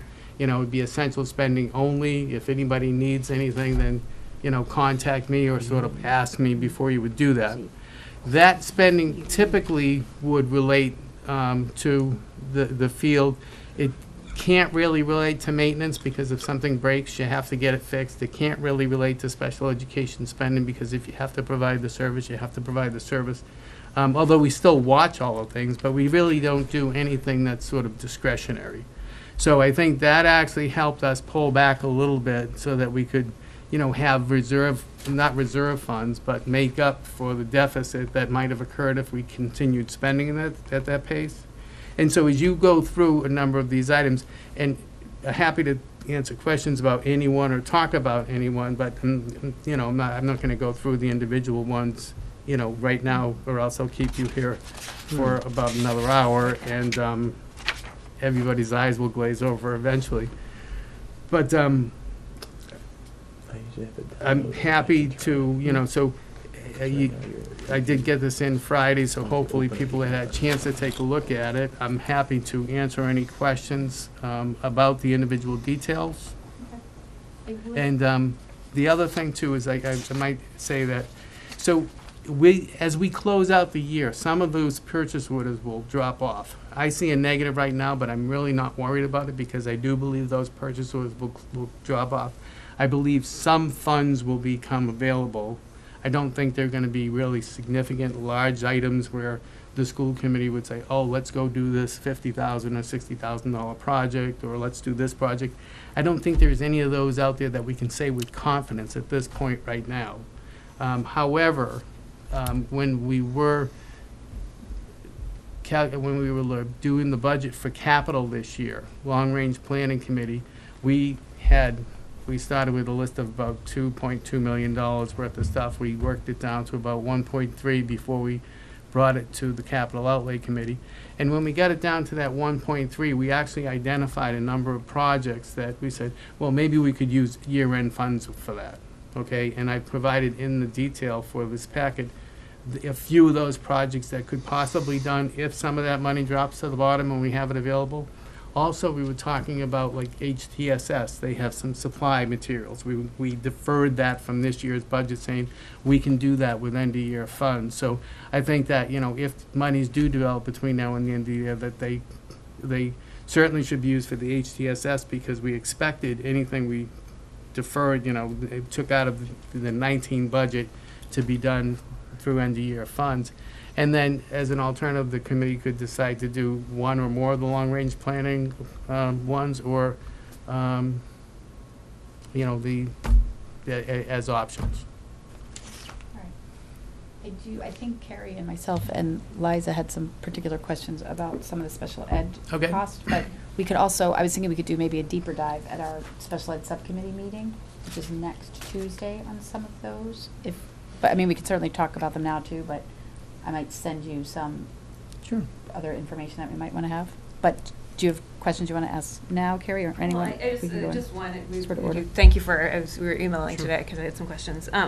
The contract services, it's in your memo, it says it was up $390,000 for special ed, and then it was offset by some para and teacher savings. Was that also over budgeting or under budgeting? Sorry, that it was up that much. No, the contract services, those are so they, you know, there's a number of them. They're like ABA services, or we may need they could be a para services. There's home instruction. There's specialized services was up. Then there's language services, specialized equipment, home hospital tutors, and also then there's a contract that we have for ABA services. So those were just that. In any given year, those can just fluctuate based on the services that are actually needed. We have a budget of about $500,000, and $210,000 of that is sort of offset by the IDA grant. Okay, so you know, you see a net in the budget of about $300,000, but this is on top of that. So it just is. There's a bunch of details that I have on the list and stuff, and they're just the services that were needed for this year. For this year, yeah. Do you expect them to keep going up? I'm not sure, Terry. I think it's one of those. I think they can be altered, because special ed is just very fluid. Sometimes services are needed, sometimes they take back, sometimes there's a lot of things that get done. That doesn't say, there's nothing that says that will be consistently spending at that level. This is just, all special ed is sort of a point in time and what you have for a mix and what services are actually needed. You know, and it doesn't really have to do with tuitions. It's really, you know, the actual services. Yeah. So, like, it would be good to take a deep dive in that in the meeting. Okay. I was saying to Carrie earlier that I think what will help is for us to have a discussion, and at the subcommittee would be a good place to have a discussion about the contracted services and what that is made up of. And some of it is spending that we know in advance that we're going to need. For example, in the area of speech language, we have a number of staff employees who are speech language. We have one school that doesn't have a staff member for that service, but we contract for the whole year in advance for that. So there's a contracted service we know in advance, we budget for it, we know who it's going to be, and we plan ahead.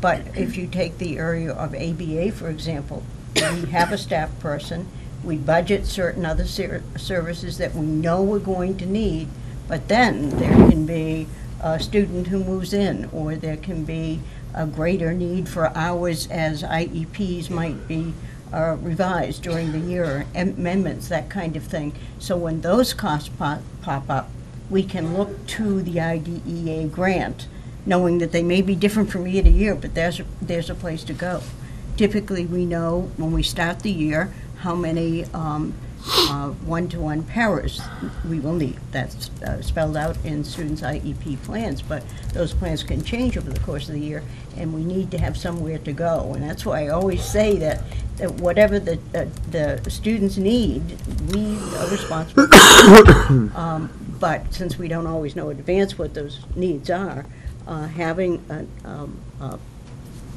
grant like IDEA, where some of it is totally mapped out at the beginning of the year, is great, but having in those categories additional funding for contracted services that could be a para in one year and could be additional ABA hours in another, or home services in another, is really important to us. But I think that it's not something that we map out. What you see in the budget every year is the offset, and you never see what it's made up of. But we can go back and look at individual paras and be able to quantify more how much of it, for example, in the current year is going to ABA, how much of it is going to speech language, and particularly at this point in the year. So I think that's not something that we've ever done, is to take a serious look at the whole grant, and it amounts to $900,000 to $1 million, and see what it looks like. And I think it's a great topic for a subcommittee meeting. Yeah, I think it would be really helpful if there's any way of anticipating what age the student is and as they matriculate up, and is there any type of projection, because with a gap of this size, anything we can do to mitigate a potential gap in the future, I think, will help. It's very unpredictable, but. Well, I mean, we know who our kids are, and it's in their IEPs, and we'll take a look. It's good you're here tonight. And we can take a look, and maybe the contracted services are the best way to go, but maybe it might make sense to have an additional BCBA in district. Or so it's we have to get a good understanding of what we're paying for and how we're paying for it to see if it's appropriate. I agree that it may be cheaper to. Even though I know the town is concerned about adding personnel, but it may be more cost-effective and better for the student to have a consistent provider than always contracting. Yeah. You hear us say often when we build a budget, we're recommending whatever it might be, an additional person, and this was funded in a prior year by the grant. Yeah. So that does happen from time to time. But when it's something that we don't know is going to continue from one year to the next, and we might need speech and language one year and 2 more paras in another, we wouldn't make that decision, but we certainly have. I wonder, John, is there any kind of is there like a forecast model that you know of that you can use for forecasting these types of expenses? Like if you know what your population is, and as they go through, are you aware of anything like that? Because if not, I'm going to try to find out. I'm really not aware. Not one for special ed. I mean, we in forecast, I mean, personnel we schedule out. Right. This is. But when the things come out of the IEP process, which is where many of these things come from, that can change within a year, let alone from year to year. Right. We schedule transportation out too, right? So we know the known transportation. So now that's over budget too, right? And it's still fully encumbered. But what we do know is that when we put the encumbrance in, we take the schedule, we put it by the number of days that's scheduled, and that's the total encumbrance. Okay. Now we know that some of the attendance has not been there. We've reduced the encumbrance somewhat to sort of account for that. But by the time the end of the year rolls along, there'll be even more. Yeah, and say that cutoff may be okay. That's not, the numbers are of the May 31st, but we may know where all the attendances that may go back to April, okay, or April 1st or something like that. So we may have 3 months of attendance from transportation, and students not attending, and we don't pay if they don't attend. So those encumbrances may come down more. It's just that from sitting in this seat at this moment, I can't tell you that. And I can't say that money will absolutely be available. But that's what happens at the end of the year when the encumbrances get reduced. When you finally get closer, you sort of know what the total spending is going to be. You know, we'll get the final bills from the vendors, we'll find out when all the students were there, and, you know, in what days, in the records from the schools, and find out what days we should be paying for transportation. So that, it's over 232 now, but it may come down a little bit. Just like a lot of those supply lines or the other individual lines, they may drop by $200, $500, or $1,000. You know, And it will drop. I feel confident that it will drop, and that's why I'm negative now, so I'm not really concerned about it. And some of the transportation costs can be impacted by just a single student, a single change in student, because we can pay up to $300 a day in transportation for certain schools, depending upon where they are. So $300 a day, even for a school year program of 185 days, let's say, Right. that's a lot of money, and you wouldn't think of that as making it that big a difference. It wouldn't take many changes to have that occur. All right. Does anybody else have any other questions on the budget? Did you have anything for long-range planning, capital budgets, Ed or Carlos? Okay. Not tonight. Okay. So nothing to act on tonight regarding this. No, operating nothing budget. to act Okay. on, you know, unless you want to build, say, a consensus about HTSS or, you know, the other project should some money develop.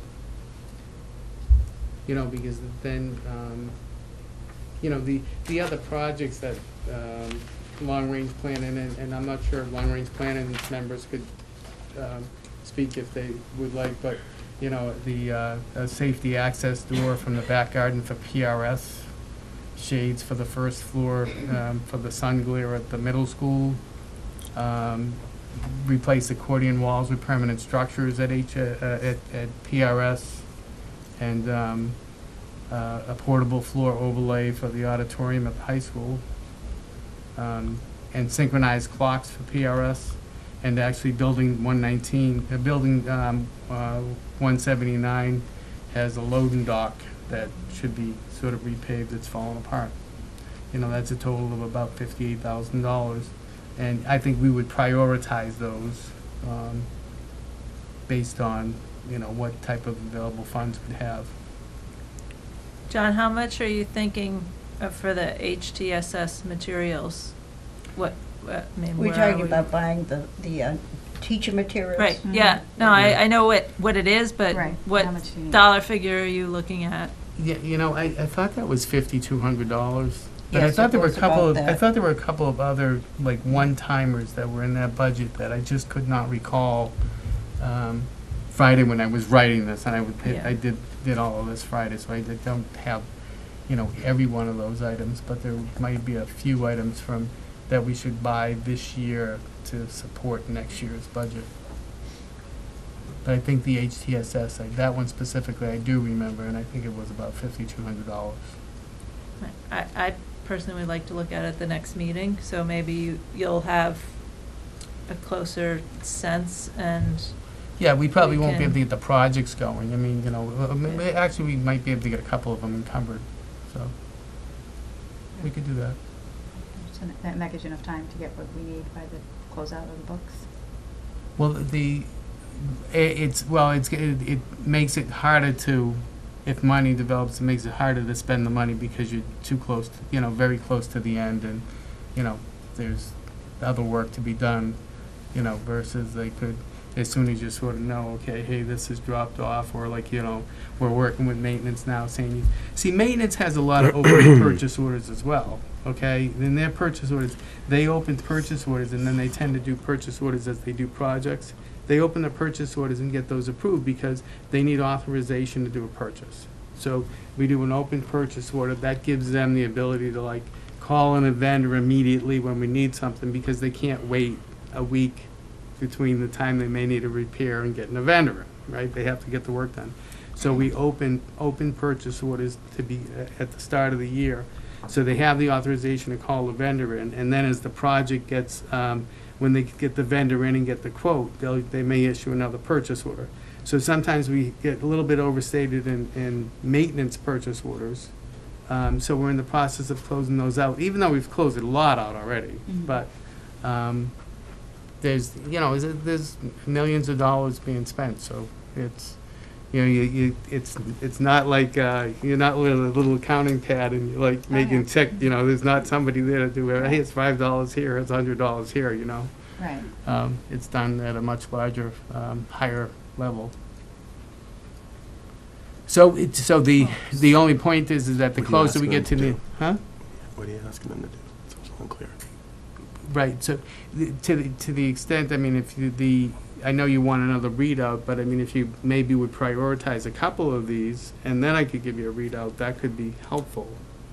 You know, like with HTSS, if you could say yes to HTSS, and then if any of these projects you like, then we could do them, otherwise, we can wait till the 18th.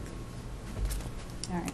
And we may or may not, you know. Well, I would say my first priority would be the HTSS materials, and then my only project on this capital list is since it's a safety issue, and we've been talking about safety, is the access door for the staff room to the back garden at Plymouth River. If that is a need of making sure the building is safe exit access in an emergency, if that's the safety that's being noted. That's what was noted. I mean, you know, and I would ask the long range planning committee too, if you know, they would agree. That's my two priorities, but. No, it's fair. John, subject to available funds and an amount up to. The HTSS thought is from the operating budget, which at this point is balanced or. Well, it's balanced because we minimum. deferred the HTSS expenditure to be managed, hopefully, at the end of the year. But the 5 items in 1, 2, 3, 4, the 6 items in priority, they're the capital side, correct? Well, they were on the capital, Ed, and if you recall, we deferred them, college, we say, you know, let's take those off the list and let's throw them on this separate list. So I just brought up this, I just looked into the long-range plan, I brought up this separate list to suggest that may be an option for spending. Yeah. You know, I'm good with that. You know, when we were talking about capital, so I don't even think we have them in the budget anymore. I thought we dropped them out of the budget, or we may have deferred them a couple of years, and we put them on this list. So what would we want to do here? Or does anyone else have any other items that they want to prioritize, or is everyone sort of agreement that HTSS? Everyone, yes, agreement on. Can you explain what HTSS is, please? Oh, sure. I can, if that would be easier, Yeah, Michelle. So part of next year's budget was the rollout of a multi-tiered model of social and emotional supports for all of our students in pre-K through 12th grade. In the budget development, we made a total request of X dollars, and I apologize, I wasn't prepared for this comment. Look at these two. About 35,000. Which we couldn't, in order to balance the budget, we looked more closely at that request and looked at those items which were one-time dollars, right, that we could spend X amount and have them versus ongoing annual costs that would have to really be represented in the ongoing operating budget. So there, to the tune of roughly 5,000 and change, are what we need for the fall, which we sort of, in terms of balancing next year's budget, committed to buying with surplus funds this year, those materials that would support the rollout for next year, if that makes sense. It was a little unclear, but it's more of the teacher kits and materials that would be a one-time purchase, right, that we could buy this year with any surplus funds from the operating budget, which we cut to balance next year's operating budget. And then my next question is, where do these priorities come from already?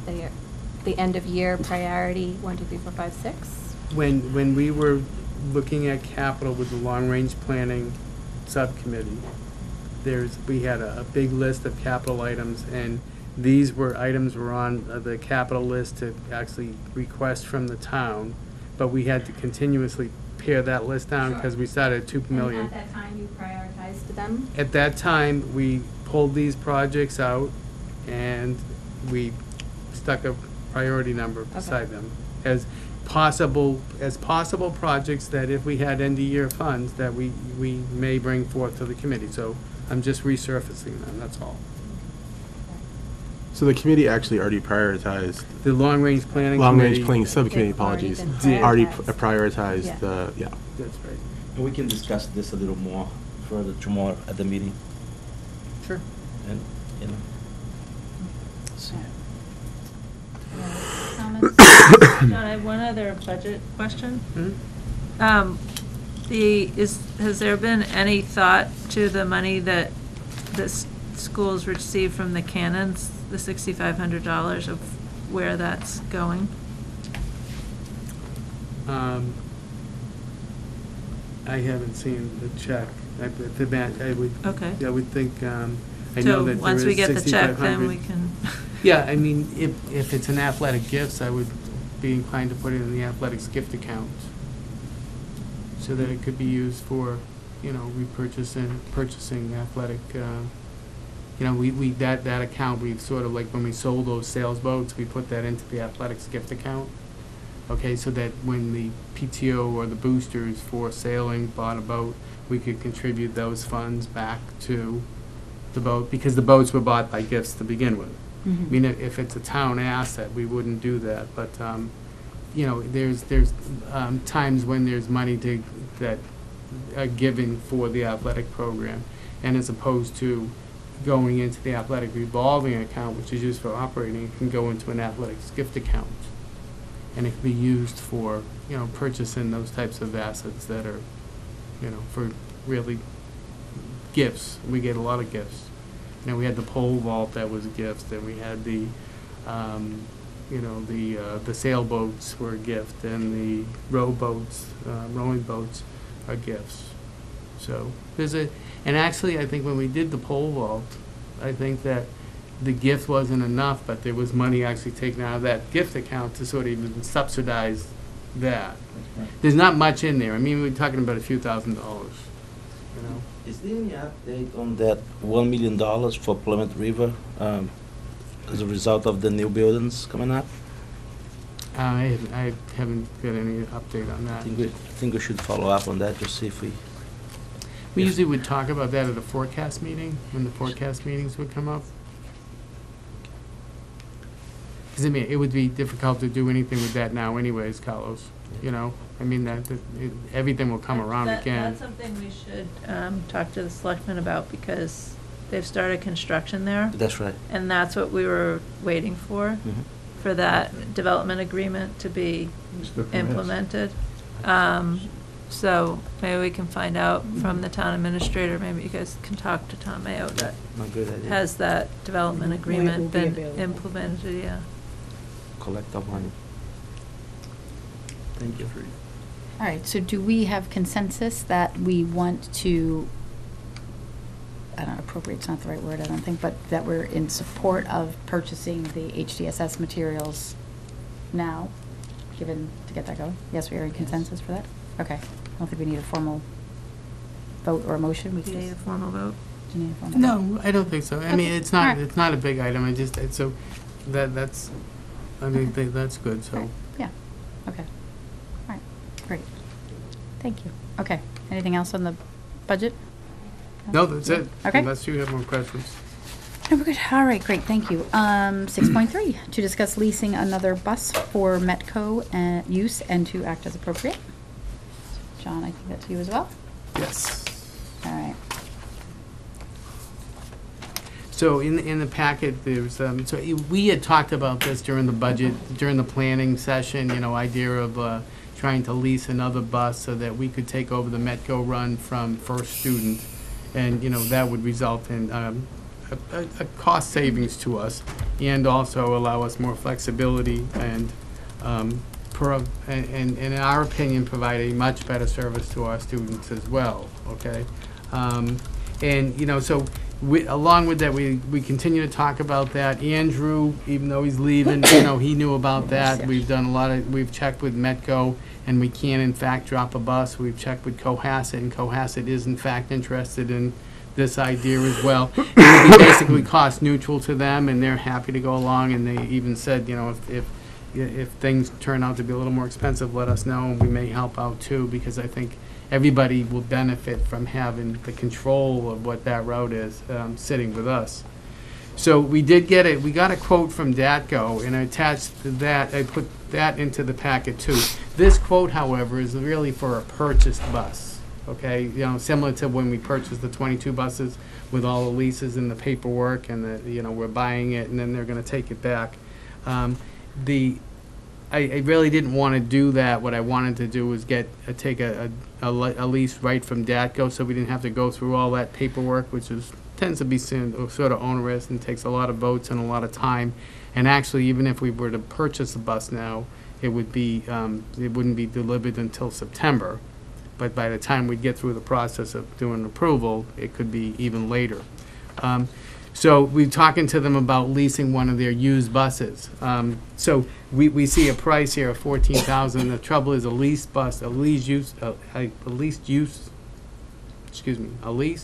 used bus will cost more. So I mean, in my note I said up to $15,000, but my guess is that it's going to probably be closer to $17,000, 17 to 20 range.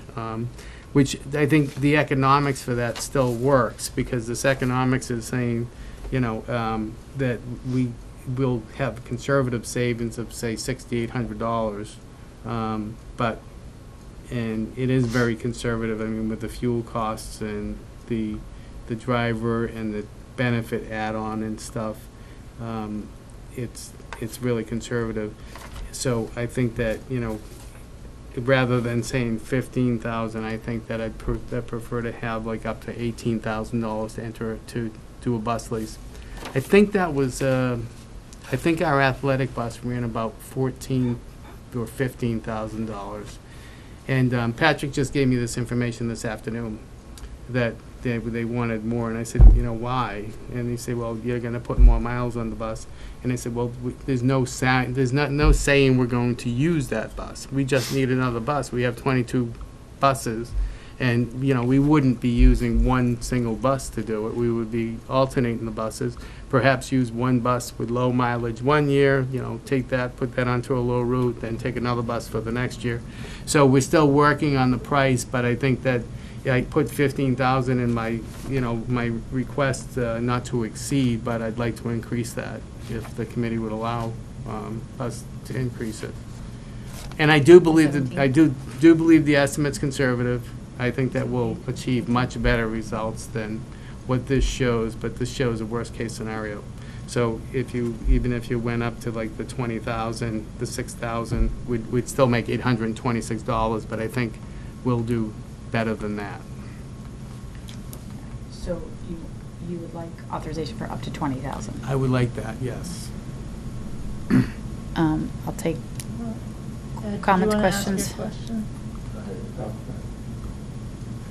Well, I just have a thought, something that I've talked to several people in the room previously. When we have the buses that do highway travel,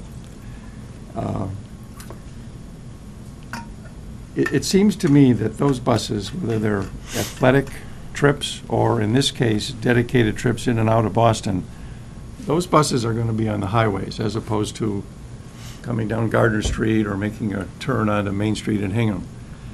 And I would like to suggest that we seriously consider getting some of these buses equipped with seatbelts. Now, John, you and I have talked about this. Mm-hmm. For the newer members on the committee, the the series of buses that we had from First Student were not really equipped to be retrofitted with seatbelts simply because the framing on the buses. But the buses that we have now are all ready to be installed. So I'd like us to think about having seatbelts on the appropriate buses, and whether it means we have a dedicated bus, well then figure out how we can have somebody in maintenance rotate those every month or so, if you don't want to have a dedicated bus. Yeah, well, I mean, you know, I Dot did mention that to me, and I saw your email, and I mean, I think that if we were to try it, for the Metco bus, that would not necessarily be a bad idea, Right. because it is on the highway. Good place to start. And so, with these buses, so there's 33 seats on a bus, okay, and to outfit each one with a seatbelt is $100. So it's $3,300 to outfit a bus.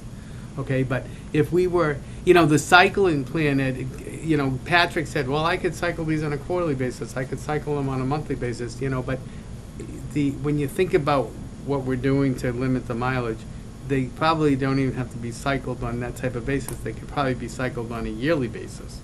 If I'm doing 15,000 locally and the Metco's going to be 26,000, I could take one of our buses that's doing 8,000 now or 9,000 miles, say, okay, that's the Metco bus for next year. Then I could take that off and then I could cycle another one in, So I don't think, Patrick would talk about rotating quicker, but we could probably manage it, on an annual basis, except for there will be times when that bus goes in for repair. And then it would not be practical to, take off those belts to move it into another to take the bus out to repair. So then there would be some times when they wouldn't be with seat belts.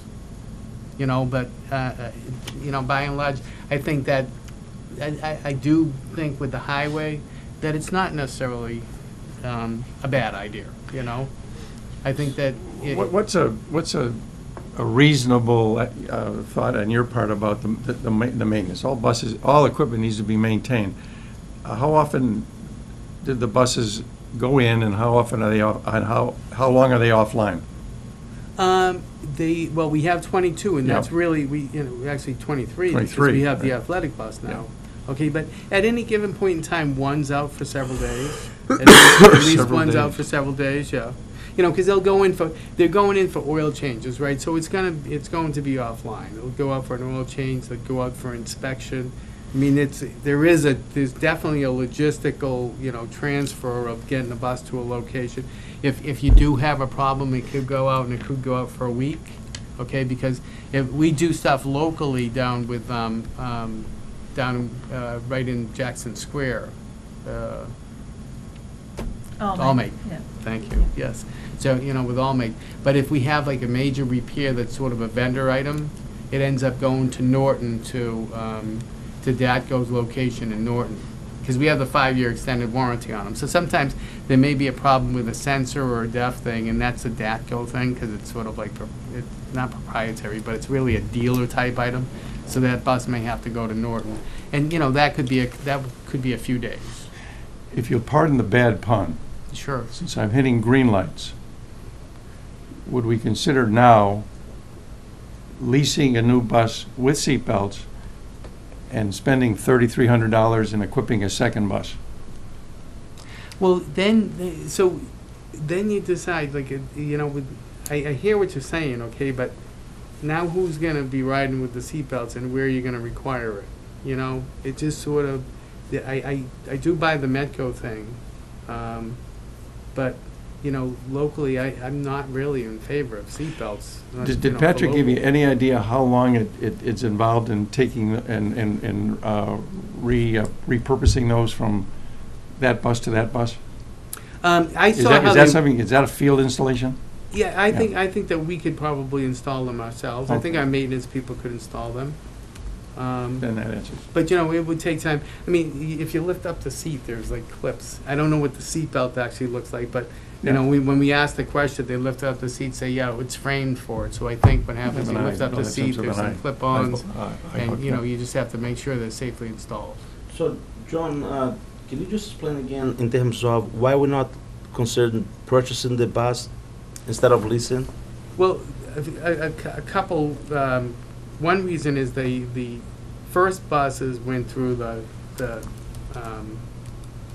sort of a lease, a 5-year purchase lease, and it took a lot of approvals going through the selectmen, going through the town. It was for a very high amount of dollars, right? And that whole process takes time. Okay. Plus it's a little bit onerous. Plus the other thing too is, we know that in 3 more years we're going to probably do another lease. Our current lease is going to expire. I would like to wrap them all up in one lease instead of having like 2 different leases. Okay, now we have to close this one out, now we have to close that one out. All of that tends to be, you know, a lot of work. Plus, too, in some sense, my mind's saying, I want to test this. I want to make sure this works. So when I go out for the new one, I could do the 22, or, you know, but the athletics seems to be working, right? So most likely when we go out, we'll do 23. You know, if Metco works, we'll, when that comes back in, we'll do 24. You know, it is 6 of one, half dozen of the other. It just seems as though this would get us a bus immediately available for the start of the school year without having to go through a whole bunch of other town approvals, you know, on the item. Thank And you. it's not a real high cost item, you know, and it should be a cost neutral item. Cost neutral at a minimum, but, you know, my numbers here, I mean, the pays are gonna be pretty close. You know, we do think it's gonna be an 8-hour day, but the fuel's probably gonna be better, the maintenance is probably gonna be less. I mean, you know, there's, the benefits probably aren't really going to exist the way this says. You know, so I think that it's gonna be more beneficial than what the cost analysis actually says. But I want to present a conservative picture. Liza? I like Ed's suggestion of the seatbelts. I think we should do it with one bus, because even if that one bus is out for a couple days, it's just, we've never done it before. And so, you know, losing those couple of days for maintenance is good. But I do think we should take this opportunity to try the seatbelts, because I've heard the legislature, if they haven't already voted, they're gonna be voting on requiring buses to have seatbelts. And I think this would be a really good experience for us to understand what how the kids handle the seatbelts. I think it's good for the highway. I mean, I really do. What does it take to retrofit the buses? I think there's a lot we can learn from this. And it's a big safety factor for those kids. So if we can rotate the bus on an annual basis, I think that's all positive. I guess now my question would be, if we do this motion for up to 20,000, and we want to include the cost of the seatbelts,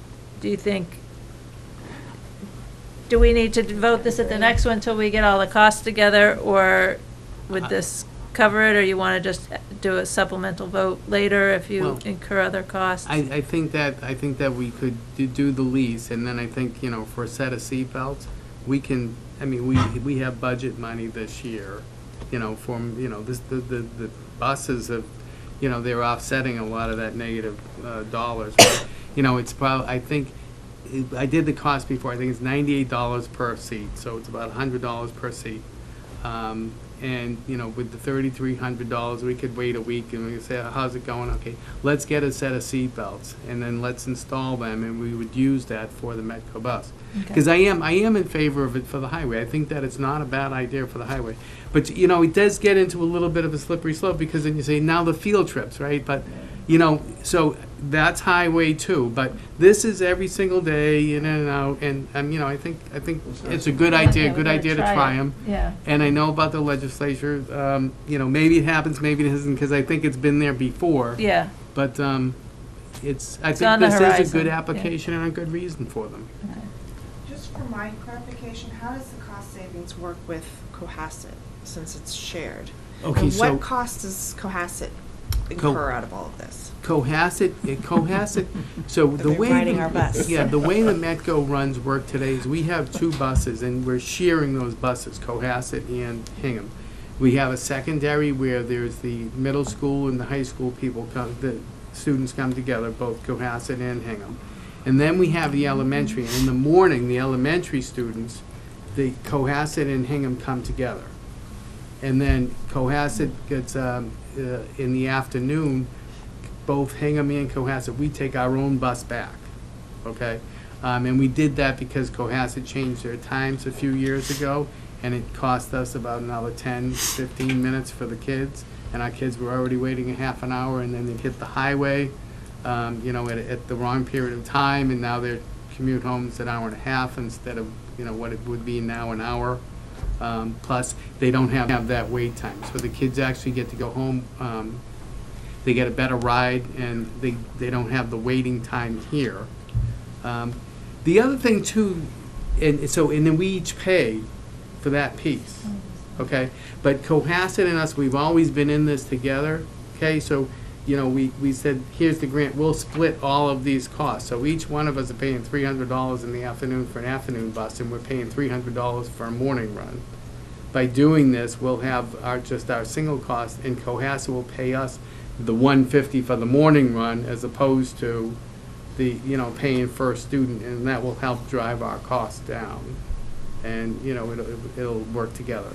And it gives us the ability, still in the afternoon, we have our own bus. If we want more flexibility with our kids, so they want to stay for some family thing, our bus can take them home a little bit later. It just provides a whole lot more flexibility for us instead of being scheduled by first student all the time, So the afternoon run for the Hingham kids, which would be fewer kids because the Cohasset kids are not going back to Boston. Correct. Would be on this bus with the seatbelts. Yes. Ah. Well, they'd be there in the morning too. Yeah. So in the morning, you picture, we're leaving our depot, we have to drive to Boston. Right. Okay, and then we'll do the Boston run, we'll drop our kids off, we'll go to That's even Cohasset, better. drop them off.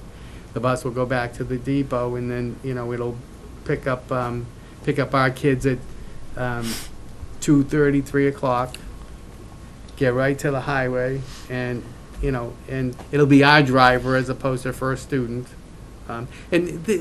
Andrew has talked about some service issues with first student. I just think we'll have better service because it's our own service and we can kind of control it. And so they'll be on that seat-belted bus both ways. Good. And then our bus driver has to get back here. Yeah. Right? So that's where the 8 hours comes in, right? They have to drive there, they have to come back, then they gotta drive the kids back home, and then they gotta get back. Might be 8 hours, might be a little less, but. Okay. I'm gonna make a motion. Thank you.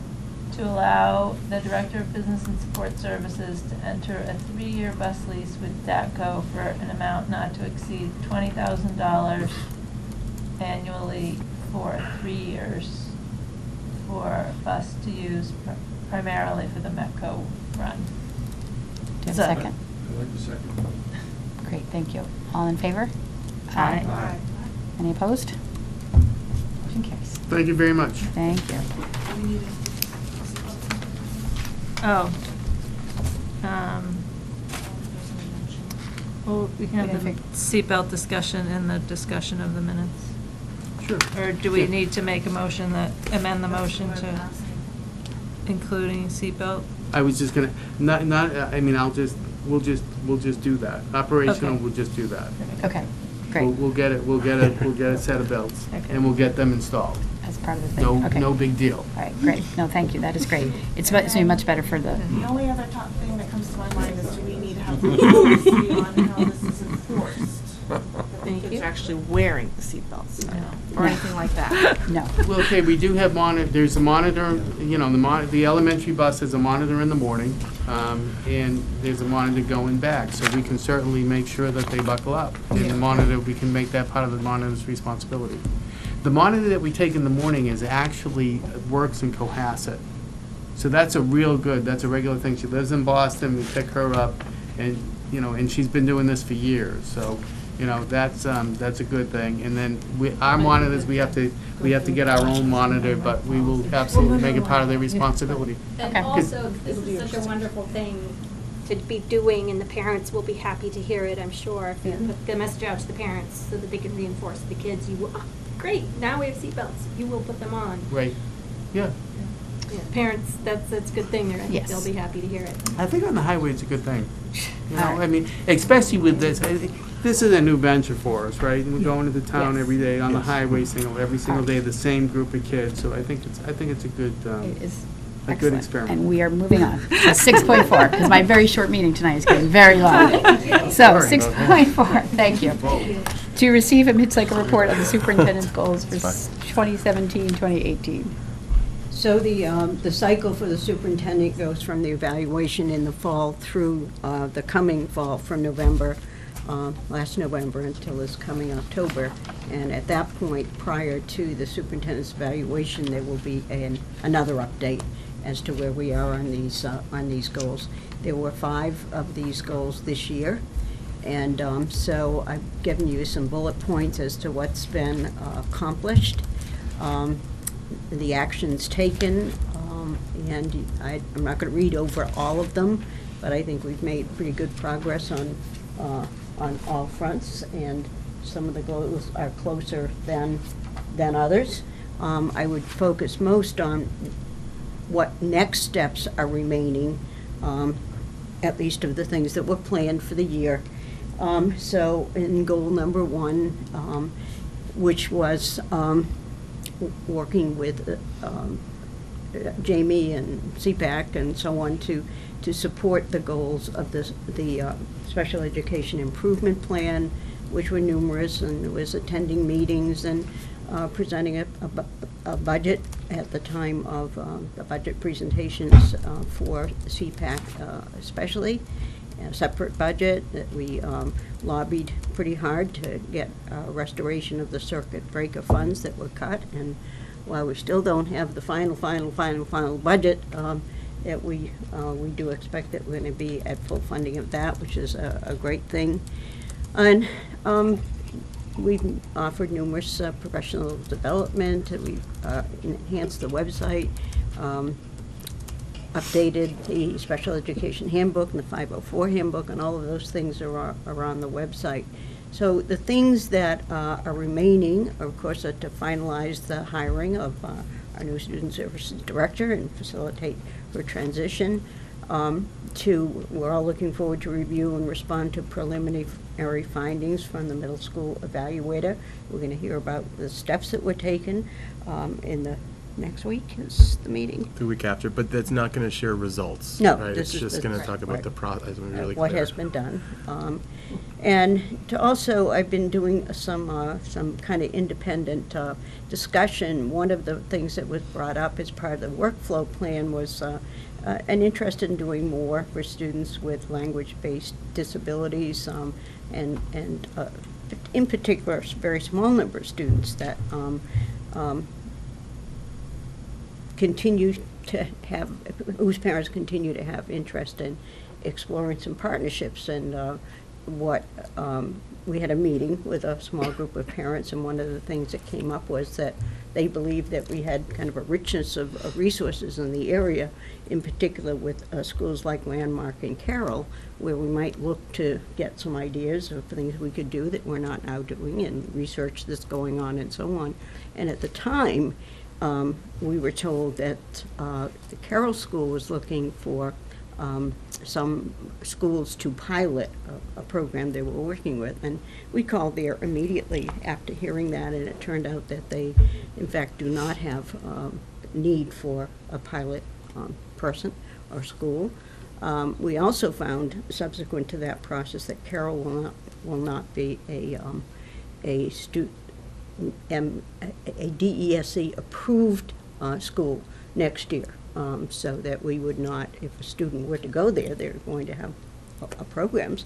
They have 2 sites, but the local districts would not be able to fund students there. And so, in fact, they're exploring a whole new kind of programs called TCI, Cognition Intervention. It's a technology-based program, but it's something worth looking at. Not because it's going to teach reading or any subjects where there are language-based issues in any different way, but it's looking at ways to strengthen other skills that the kids with learning-based disabilities have. So I'm continuing to follow that exploration. Carroll will continue to operate as a school, and they have come up with some private funding sources that they can help families with. So I wouldn't want anyone to think that they are not going to continue, but they will not be authorized by the state. And we do not have anyone anyone currently at Carroll, so we don't have to be concerned about a student finding a different place to go. But at the same time, when we were exploring partnerships, I also came across a pilot program that's going on at Martha's Vineyard Public Schools at the middle school there. And again, it's a program that is specifically for students with language-based disabilities, but again, it's not focusing on their reading. It's really focused more on enhancing the many strengths that these children have. And there's a lot of research that shows they're very entrepreneurial. So this particular program, which was funded by a grant that was raised by a man in a swimming kind of a fundraiser. But anyway, he raised a grant that raised $70-something thousand to run this program over a 2-year period. And because we should be interested in what kinds of new things are out there, I actually have my partner in research. It has a meeting with the man who originated the program and the man who is raised the money to fund it in the next, I think it's the 11th, whatever day the 11th is. So we're just continuing to explore these things. And the third thing is that I think that we should expand on, and that I've talked to Jamie about, is the outreach program that exists at Landmark. We've never used that program, and there are lots of components of it. One is that they have a lot of actual courses now that they offer, and they offer credit for those courses for teachers who may be interested to take privately through Fitchburg State, so teachers can be motivated to take a course because they've got credit. But they also have a program where there are some on-site professional development that we can provide here through personnel from Landmark. And actually, I mentioned it when we had the day that Suzanne came to town, and actually Brookline has used that kind of outreach. So that's a nice thing to know. So those are just 3 things that I'm going to continue to explore, and maybe next year we'll look for some other things, and we'll make some decisions about the extent to which these could be things that we suggest to parent for their own interest level, or these may be programs that we might want to become involved with in a different way, perhaps as the one particularly at Martha's Vineyard, whether that they are looking for some pilot schools for that particular program. It would not take the place of learning, literacy, learning, and improvement. But they're programs that focus on the same target group of kids, but in looking at, in both cases, looking to strengthen the strengths that those kids also have. So the second goal is working with the school building committee, which we did, to meet all the MSBA requests and requirements to submit a new SOI. We did submit that by the date of August 6th, I believe that it was, and we're waiting to hear what's going to be going on there. So it's a wait and see kind of thing. There are a lot of steps we had to go through and sign-offs in order to get that done, but it has been done. And I got about a week and a half ago, I got a draft report from the demographer. Now, we had the demographer that we hired, which is NESDEC, come to Hingham back in March and give a report to the building committee that was simply based upon what would happen if we move existing students in Hingham forward a grade and do that over a 10-year period, and make a guesstimate each year of what the incoming kindergarten would be. And so the result of doing that calculation was that projections look pretty even to what we now have moving forward, with peaks moving and larger elementary classes coming through again, but pretty flat overall. But the demographer at that point only looked at history as projecting the future. They didn't look at the things that they now have considered, which are interviews with the town clerk to look at things like birth rates in Hingham and nationally, and where's that going over the next 10 years. To meet with local realtors. They asked for a group of realtors, and I gave them names of realtors that had individuals who had been in selling houses in Hingham for a long time, because we're looking at trends and what's happened over time that can tell us something about the future.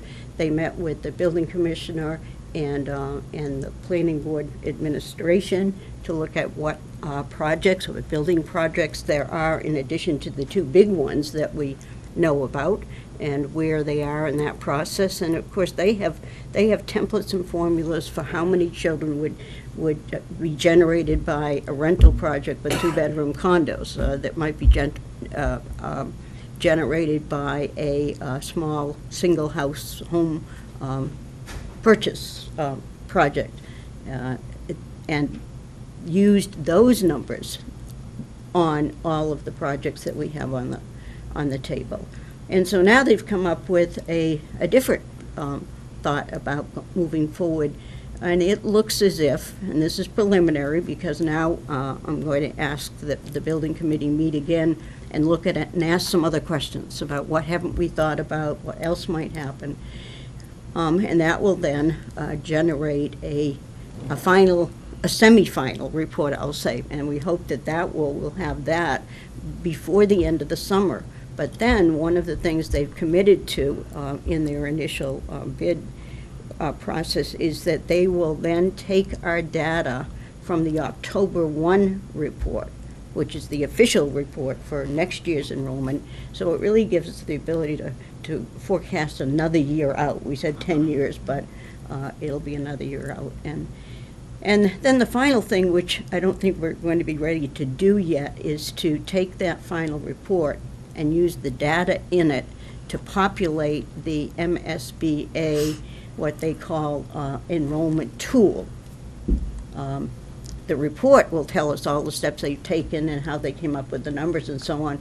MSBA doesn't necessarily want all that information. They simply want the data that's generated, and so we will be at that point, probably not until we get the go-ahead with MSBA.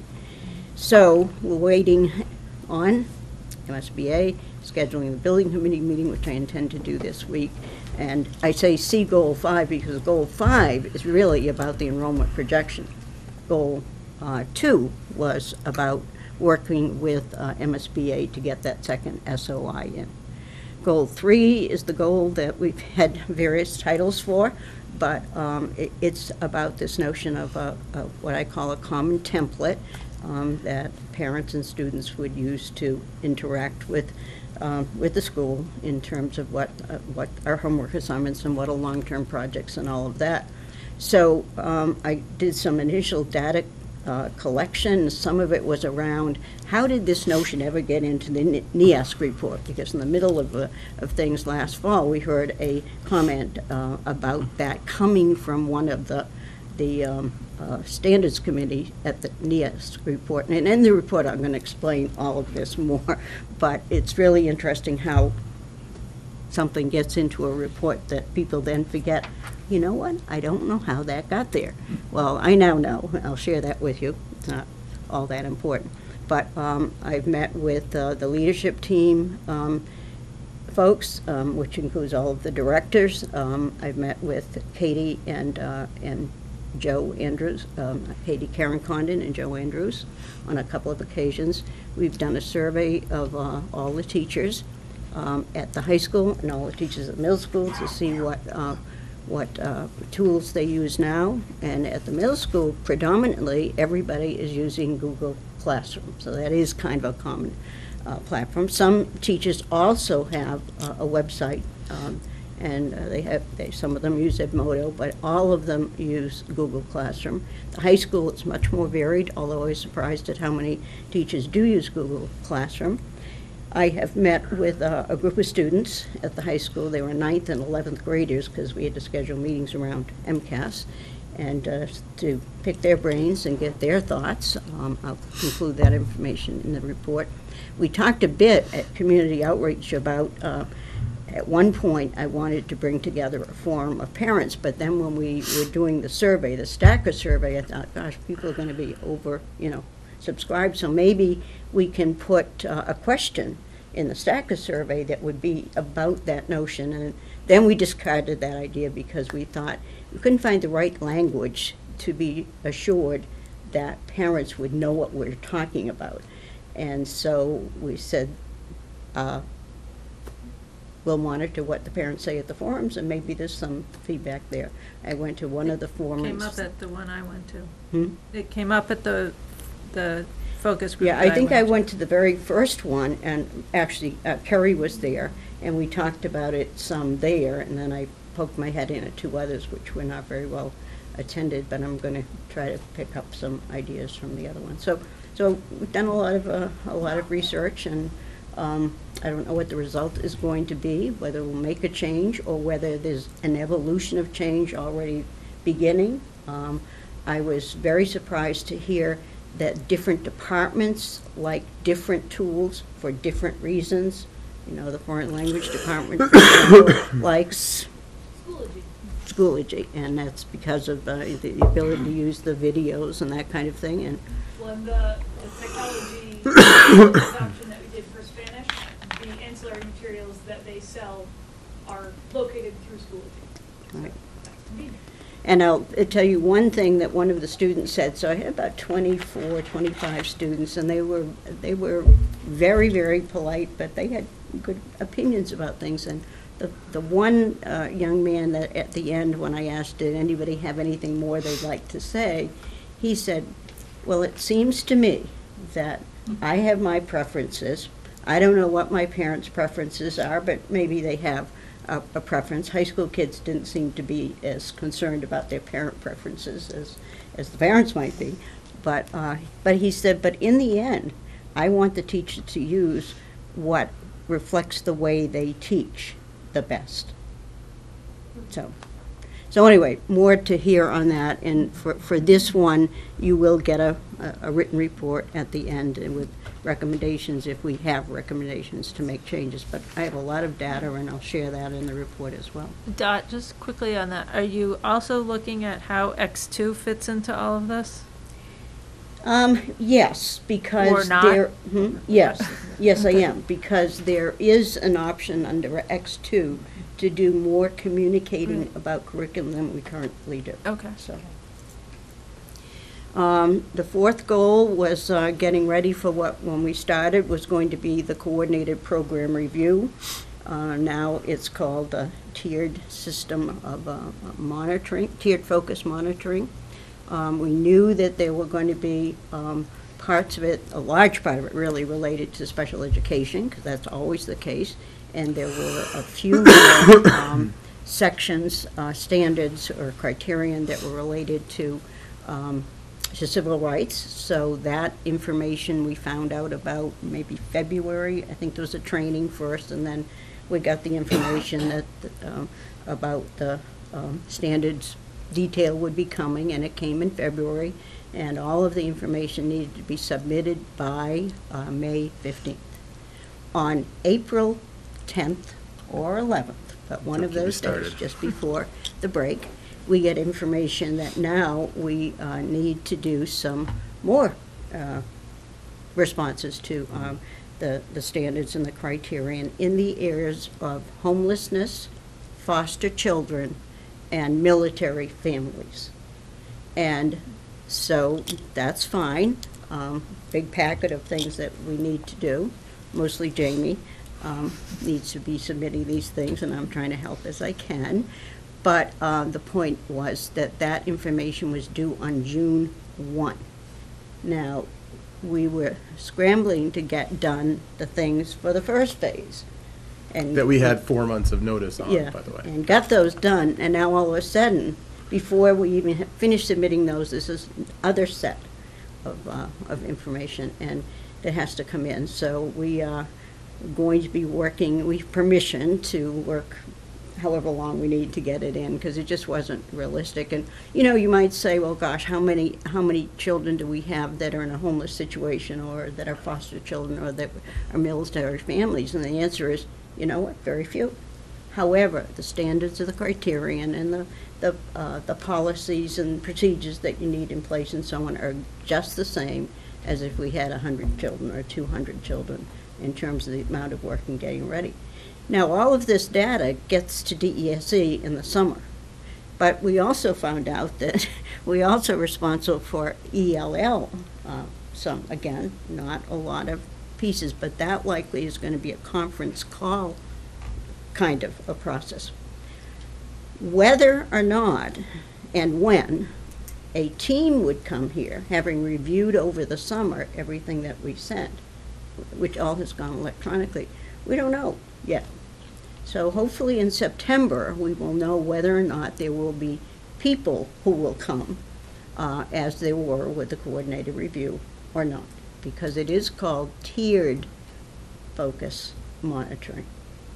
We know what group we're in, and the group has determined we're in the group with all the other people who are going to have a coordinated program review in 18-19. So that's our group, and that's group A. But we don't yet know about the tiered part. And we know that if you're placed in Tier 1 or Tier 2, based upon your responses to date, we know that will seem that people in Tier 1 and Tier 2 are folks that are perceived to have a low risk of not being in compliance with in alignment with the standards, and 3 and 4 would suggest there are more problems, but we don't exactly know how you get into Tier 1, 2, 3, 4. No, nobody else does either, obviously. So there's more to come on that, but as it always is, the preparation, which is a self-analysis or self-assessment year, is significant for these things. And I mentioned this a lot, just as an aside, last year when we were talking about doing so many different kinds of studies and analyses and all of that. This in itself is a big undertaking. So far we're getting all of our materials in, and then we won't know anything until September, anything more until September. So that's where we are. And goal 5 is, of course, going back to the study itself, NESDEC study. So we'll bring that to the school building committee, and then we'll share it when it gets finalized. We'll share it with the school committee and the school building committee, and we'll update it in October, and then we'll begin population of the enrollment tool when we get to the point where we know something more firm about when this project can get underway. So that's where we are at the moment. Thank you very much. Does anybody have questions or anything on the cycle report? All right, great. Thank you very much. I did mention in the annotated agenda, not here, that, so you always think we should have done more, we could have done more perhaps, but we had a lot of other things going on, and, included the 2 searches that were pretty comprehensive, and a lot of kindergarten activity in November and December and January about the age at entrance, which we hope to have analyzed by August 1. So a lot's been going on, and I think if you look at the big picture, the 3 of us anyway who are mentioned in a number of these goals have been pretty busy. Yes. And pretty short-handed. Yes, that is true as well. It keeps the job exciting, right? You never know what you're going to walk into every morning. All right, thank you so much. The next item on the agenda is 6.5, to receive notification of the appointment of Lance Mortland, custodian at PRS. So welcome to Lance Mortland. And then Liza, sorry, you had included minutes from salary negotiations in the packet just for informational purposes. No, okay. no, no. Oh, That's tomorrow. just for okay. subcommittee tomorrow. Sorry. Okay. Okay. Then item 7. Any other items that were not reasonably known 48 hours in advance? Anyone? No? Great. All right. Number 8, subcommittee and project reports. I'll go last. So do you want to? For salary negotiations, we're still waiting for a response from the bus drivers and transportation workers. We sent them a draft memorandum of agreement, so that should be coming to a close soon. And I put in the packet the agenda for tomorrow night. So we'll talk about those search consultants tomorrow night. Great. Kay, do you have anything for policy? No, thinking of doing a meeting in the next week or two, so Okay. I'll be reaching out to the members of policy to Alright. organize that.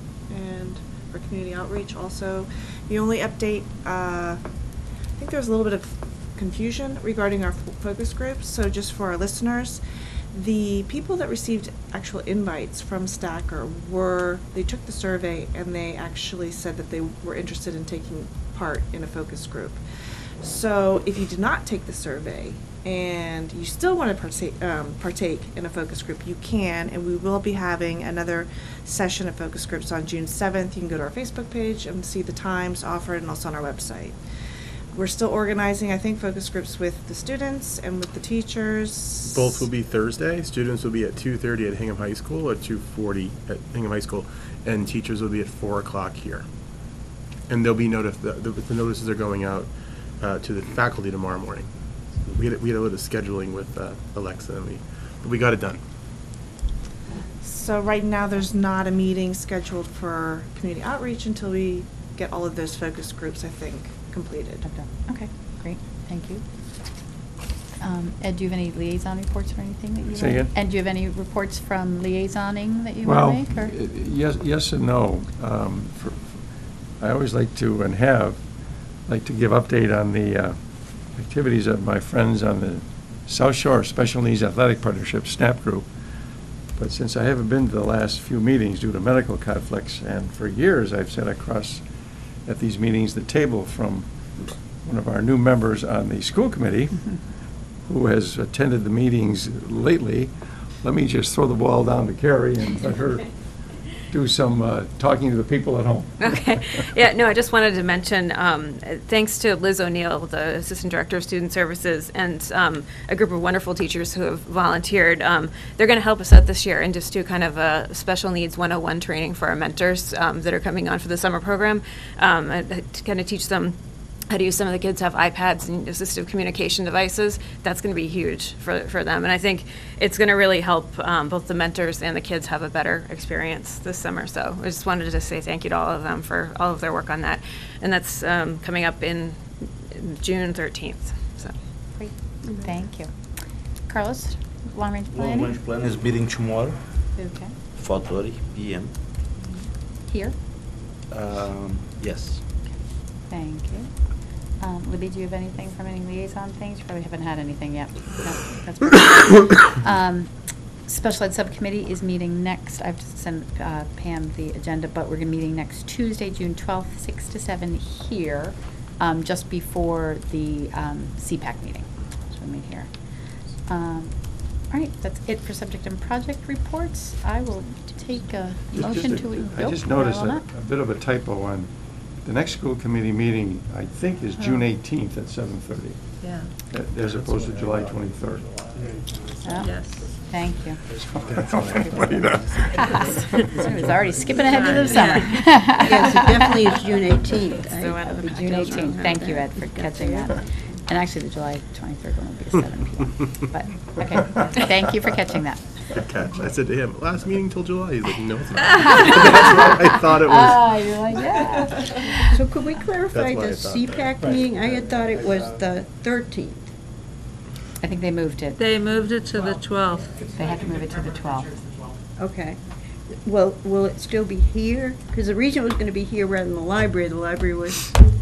The library's still booked. Yeah, the library's still booked, so I think Okay. we can change nights, and once we get through schedule conflicts moving forward, we'll have consistent nights. Okay, so this is still available, but it's Tuesday not. Okay, thank you. And 7?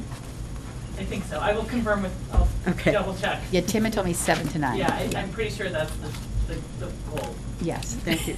And special ed is at what time? 6 o'clock, 6 p.m. Okay, So thanks. Just prior to the meeting.